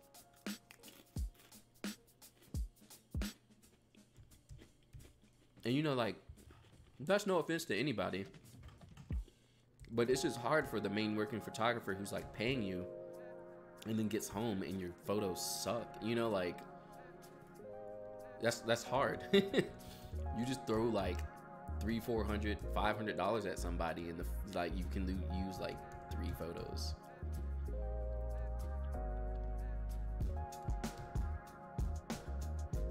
That's not a fun time at all.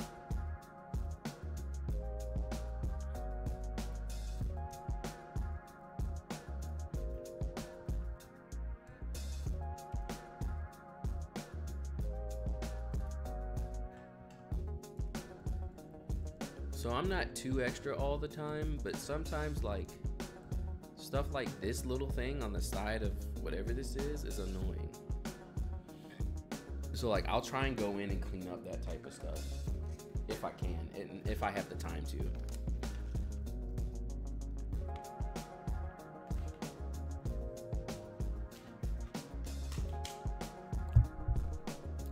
All right. Still in there here with these bright getting ready, or like, see how this little piece kind of, I don't know what that is. So yeah, I'm not super picky, but if I see something poking out, I'm gonna try and get it.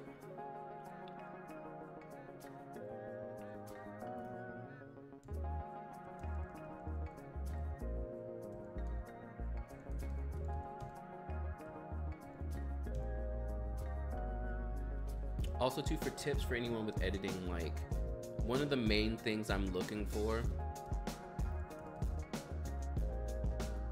when I'm doing white balance is skin tones.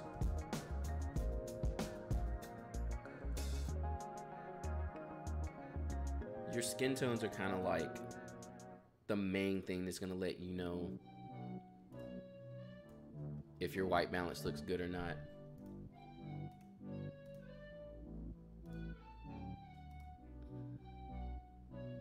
These are about the same. I'll just get rid of this one. I've known photos to other leads. I've shown photos to other leads and the like what they see, but then they ask the camera and you say micro four thirds. Yeah. Some people won't budge. Yeah, it's the worst. What's your lowest shutter speed for photos? You're editing, no. We're in a situation. I try not to go under 1/25. 1/125th. That's like, especially because, you know, it's wedding photography, people are moving. That's a little too low. That's like questionably low at 1/125. Even 1/160 is also very questionable.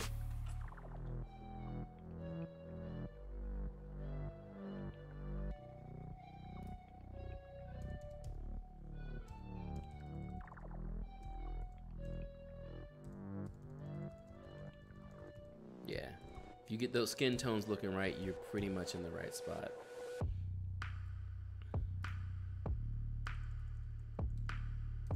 I'm such an idiot because I like saw her putting these on for her sister. I'm like, wow, she's doing the stuff herself, and then it all makes sense now. I'm like, oh yeah, she's a makeup artist. Duh. No wonder she was doing this. No wonder. There was one person that complained about me using a 16 megapixel camera when the other photographer was using a 21. Yeah, it's like, whoa, such a big difference. That's like when the X-T3 came out and they're like, it's 26 megapixels versus 24. Gotta get it. I need to buy it now. It's like, no, that didn't really make that big of a difference. Oh, that's bad.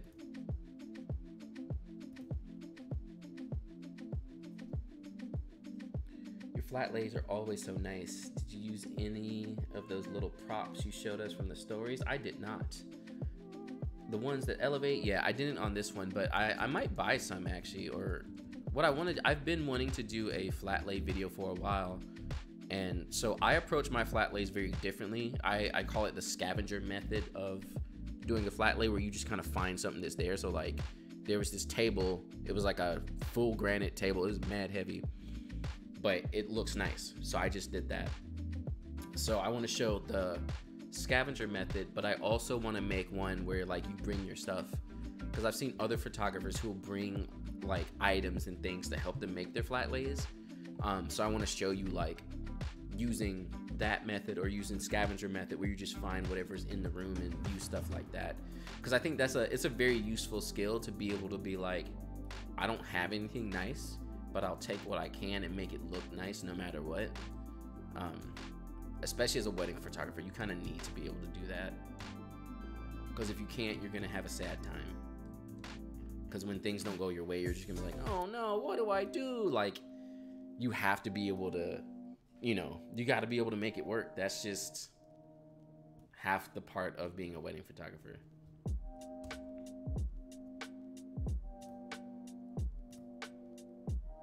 So I'm gonna black and white this photo.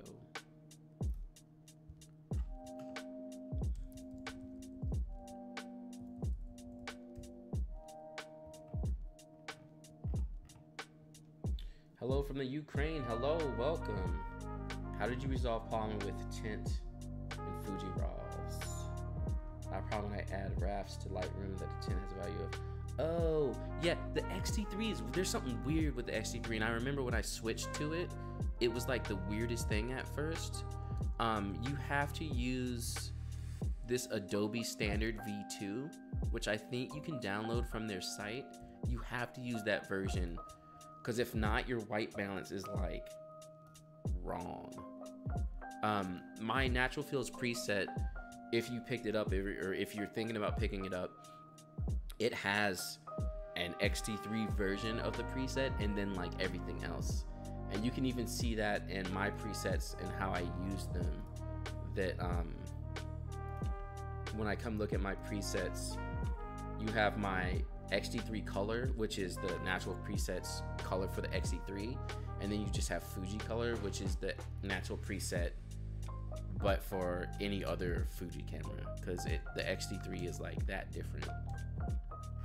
So even going back to the whole conversation of matching cameras, even between the X-T2 and the X-T3, the colors are like pretty different. So that's another reason why I just don't sit here and harp on like my second photographer having the same camera system, as long as you know how to make it look good.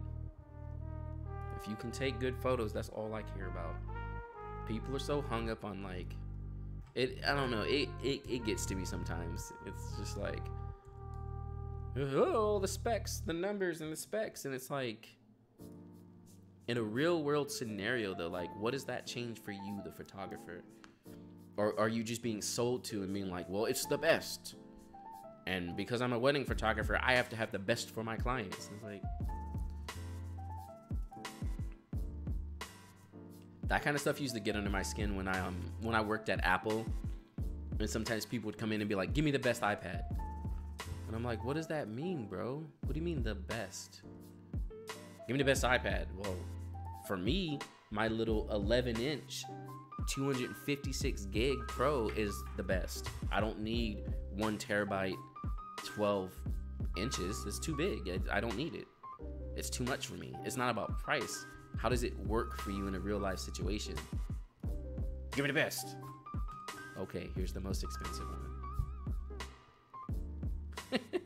I hate it so much. So it's like, it's that same mentality towards cameras a lot of the time. Photographers are just like, this is the best one, it's the newest one, it just came out, it has 50 megapixels. That's more than 30. I could go on for I could go on about it forever, so I'm not gonna go on about it because someone's gonna go in the comments and try and thrash me around. Oh, look at that, I'm almost done with this whole section. How nice. Hey, thank you for that sub. They picked themselves a little Bible verse, so this will also be easy to edit because it's pretty general coloring, and then just sync the settings across all of that. When I showed my photos to other photographers that are full frame, they could not tell my photos were taken with Micro Four Thirds, and they caught. That's what I'm saying. Like really, most of the time you can't tell. You really can't. You can't. And then like the little ways you can are like so little. Like, yeah, okay, there's a little bit more background separation, but with like crop sensor, you just need a longer focal length, and you still get that same background separation. Wow. You know, like, wow, that's so hard, guys. It's not, full frame has its advantages. I'm not hating on full frame. I just don't think, like, especially wedding photographers, they hang on to it so hard. Like, there's no other way to take photos. You're a wedding photographer and you're not full frame. You must not be a professional. How does that work? That's like trying to say if you play basketball and you don't wear Nikes, you ain't official. Like, there's a lot of other great shoe brands out there. It doesn't have to be Nike. Okay, I think we did it. Let's just scroll through and see if my second photographer's shots make sense. And yeah, I don't see anything that stands out, so. And then let's check and see if anything's not edited. Nope, and that's all edited. So we just finished the Getting Ready Bride and the Getting Ready Groom section. That was 103 photos. Blew through that pretty quickly. For you offering wedding albums, and if so, how do you price them? So wedding albums are always a hard subject because they can be kind of annoying to make. I do offer them. I used to include them in packages. I don't anymore because I found that people take forever to get their photos ready. Like, they have to choose the photos they want in the album, and it's just too much of a process. So what makes more sense for me, what I'm doing now, is I'm giving an album credit, and then that credit expires after a certain amount of time.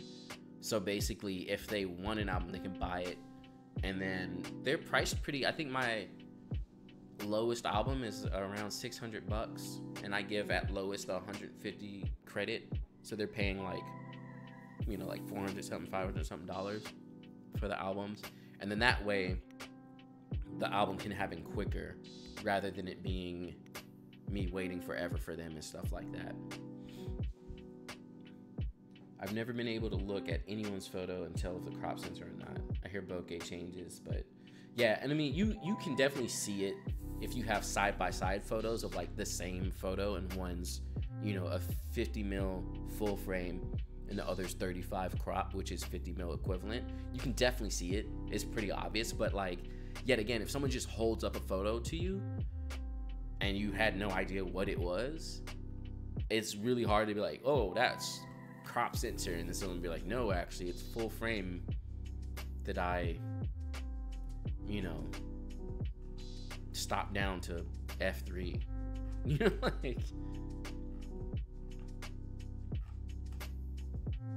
like it's hard.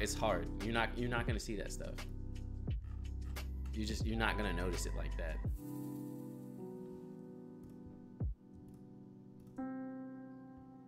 Cause like it's, are you good with the lighting? Are you making good photos? You know what I mean? Like, do you know photography? That's what matters. People be hung up on the wrong things all the time. Uh-oh. There goes Lightroom, freaking out. When I first got my Canon 5D, people would make comments about how it looks professional because it's huge, including lenses with the X-T3. People must think that's what I'd be like too. People are like, oh, look at this guy and his little tiny camera. I'm like, whatever, guys. Look at the lenses. They're so cute. They're so small. Yeah. Look at my website. You know what I mean? Like, I appreciate the basketball shoe analogy. Yeah, I mean, that's how I be feeling. Like, really, guys? Because that's really what it is. Photographers don't see it like that, but that's really all it is. Cameras are cameras, just the same way as shoes are shoes. And yes, some manufacturers might do their stuff a little different and you might like it better, and that's cool. But at the end of the day, are you a good basketball player? I know if I throw on some Nikes, I'm not gonna be a good basketball player, you know what I mean? Thanks, Edgar, for that sub. I mean, I'm like 5'8". Like, I can barely dribble. I suck at basketball. So it's the same thing. Like, we have all these photographers running around thinking that if they get X camera, they're gonna be so much better. And it's like, no, man. Practice the fundamentals, which you can do with any camera. And then when you get good, find the things that will help you do your job better. And then that camera works for you. Thank you for that sub. Or really know your lens and know your bokeh. Yeah, you have to know everything. It's so true. If you whip out a big 70-200 lens, people, yeah, they think, oh goodness, super professional. So professional. All right, folks. So we just culled in PhotoMechanic today. And we went through, sectioned off some of the wedding and finished 2 whole sections of the wedding, which is actually pretty good. I think that was a total of about 200 some photos or so. So that was about 3 hours for me. It's pretty good. I got other work to do. I got videos to shoot. I got YouTube to do. I got all kinds of stuff. But thank you for hanging out with me. I saw a lot of y'all. Y'all were in here for most of the stream. So I appreciate y'all for hanging out and watching the stream. I hope you learned some stuff. And like I said, for the next stream, I'm gonna edit you all's photos on the stream with the natural fields preset. And let me drop that link for you all again before I leave. Don't forget to submit your raw files for me at that link that I just put up. I'll be editing on the stream, and if you hang out, you'll be able to see your own photos used with the natural fields preset. Maybe I'll do something like a drawing or something. I don't know. Maybe I'll do something fun. Also, keep an eye out for the information for my mini workshop in New York. I'm gonna make a video about that and drop that information sometime soon. But I can give y'all a heads up for anyone in the stream now. It's gonna be pretty limited because this is just like a little mini thing. I'm not trying to make it into a big thing. So it's gonna be 15 spots. So if you are interested in coming, or if you're in the New York area and you really do wanna come, be ready for it, because 15 spots is gonna probably go pretty quick. Obviously with the virus going around right now, we'll see what happens. So I'll be refunding people if for some reason we can't do it, but information coming soon. Check that out. Thank you again for hanging out. Don't forget to sub if you haven't yet, and I will check you all out next time. All right, peace.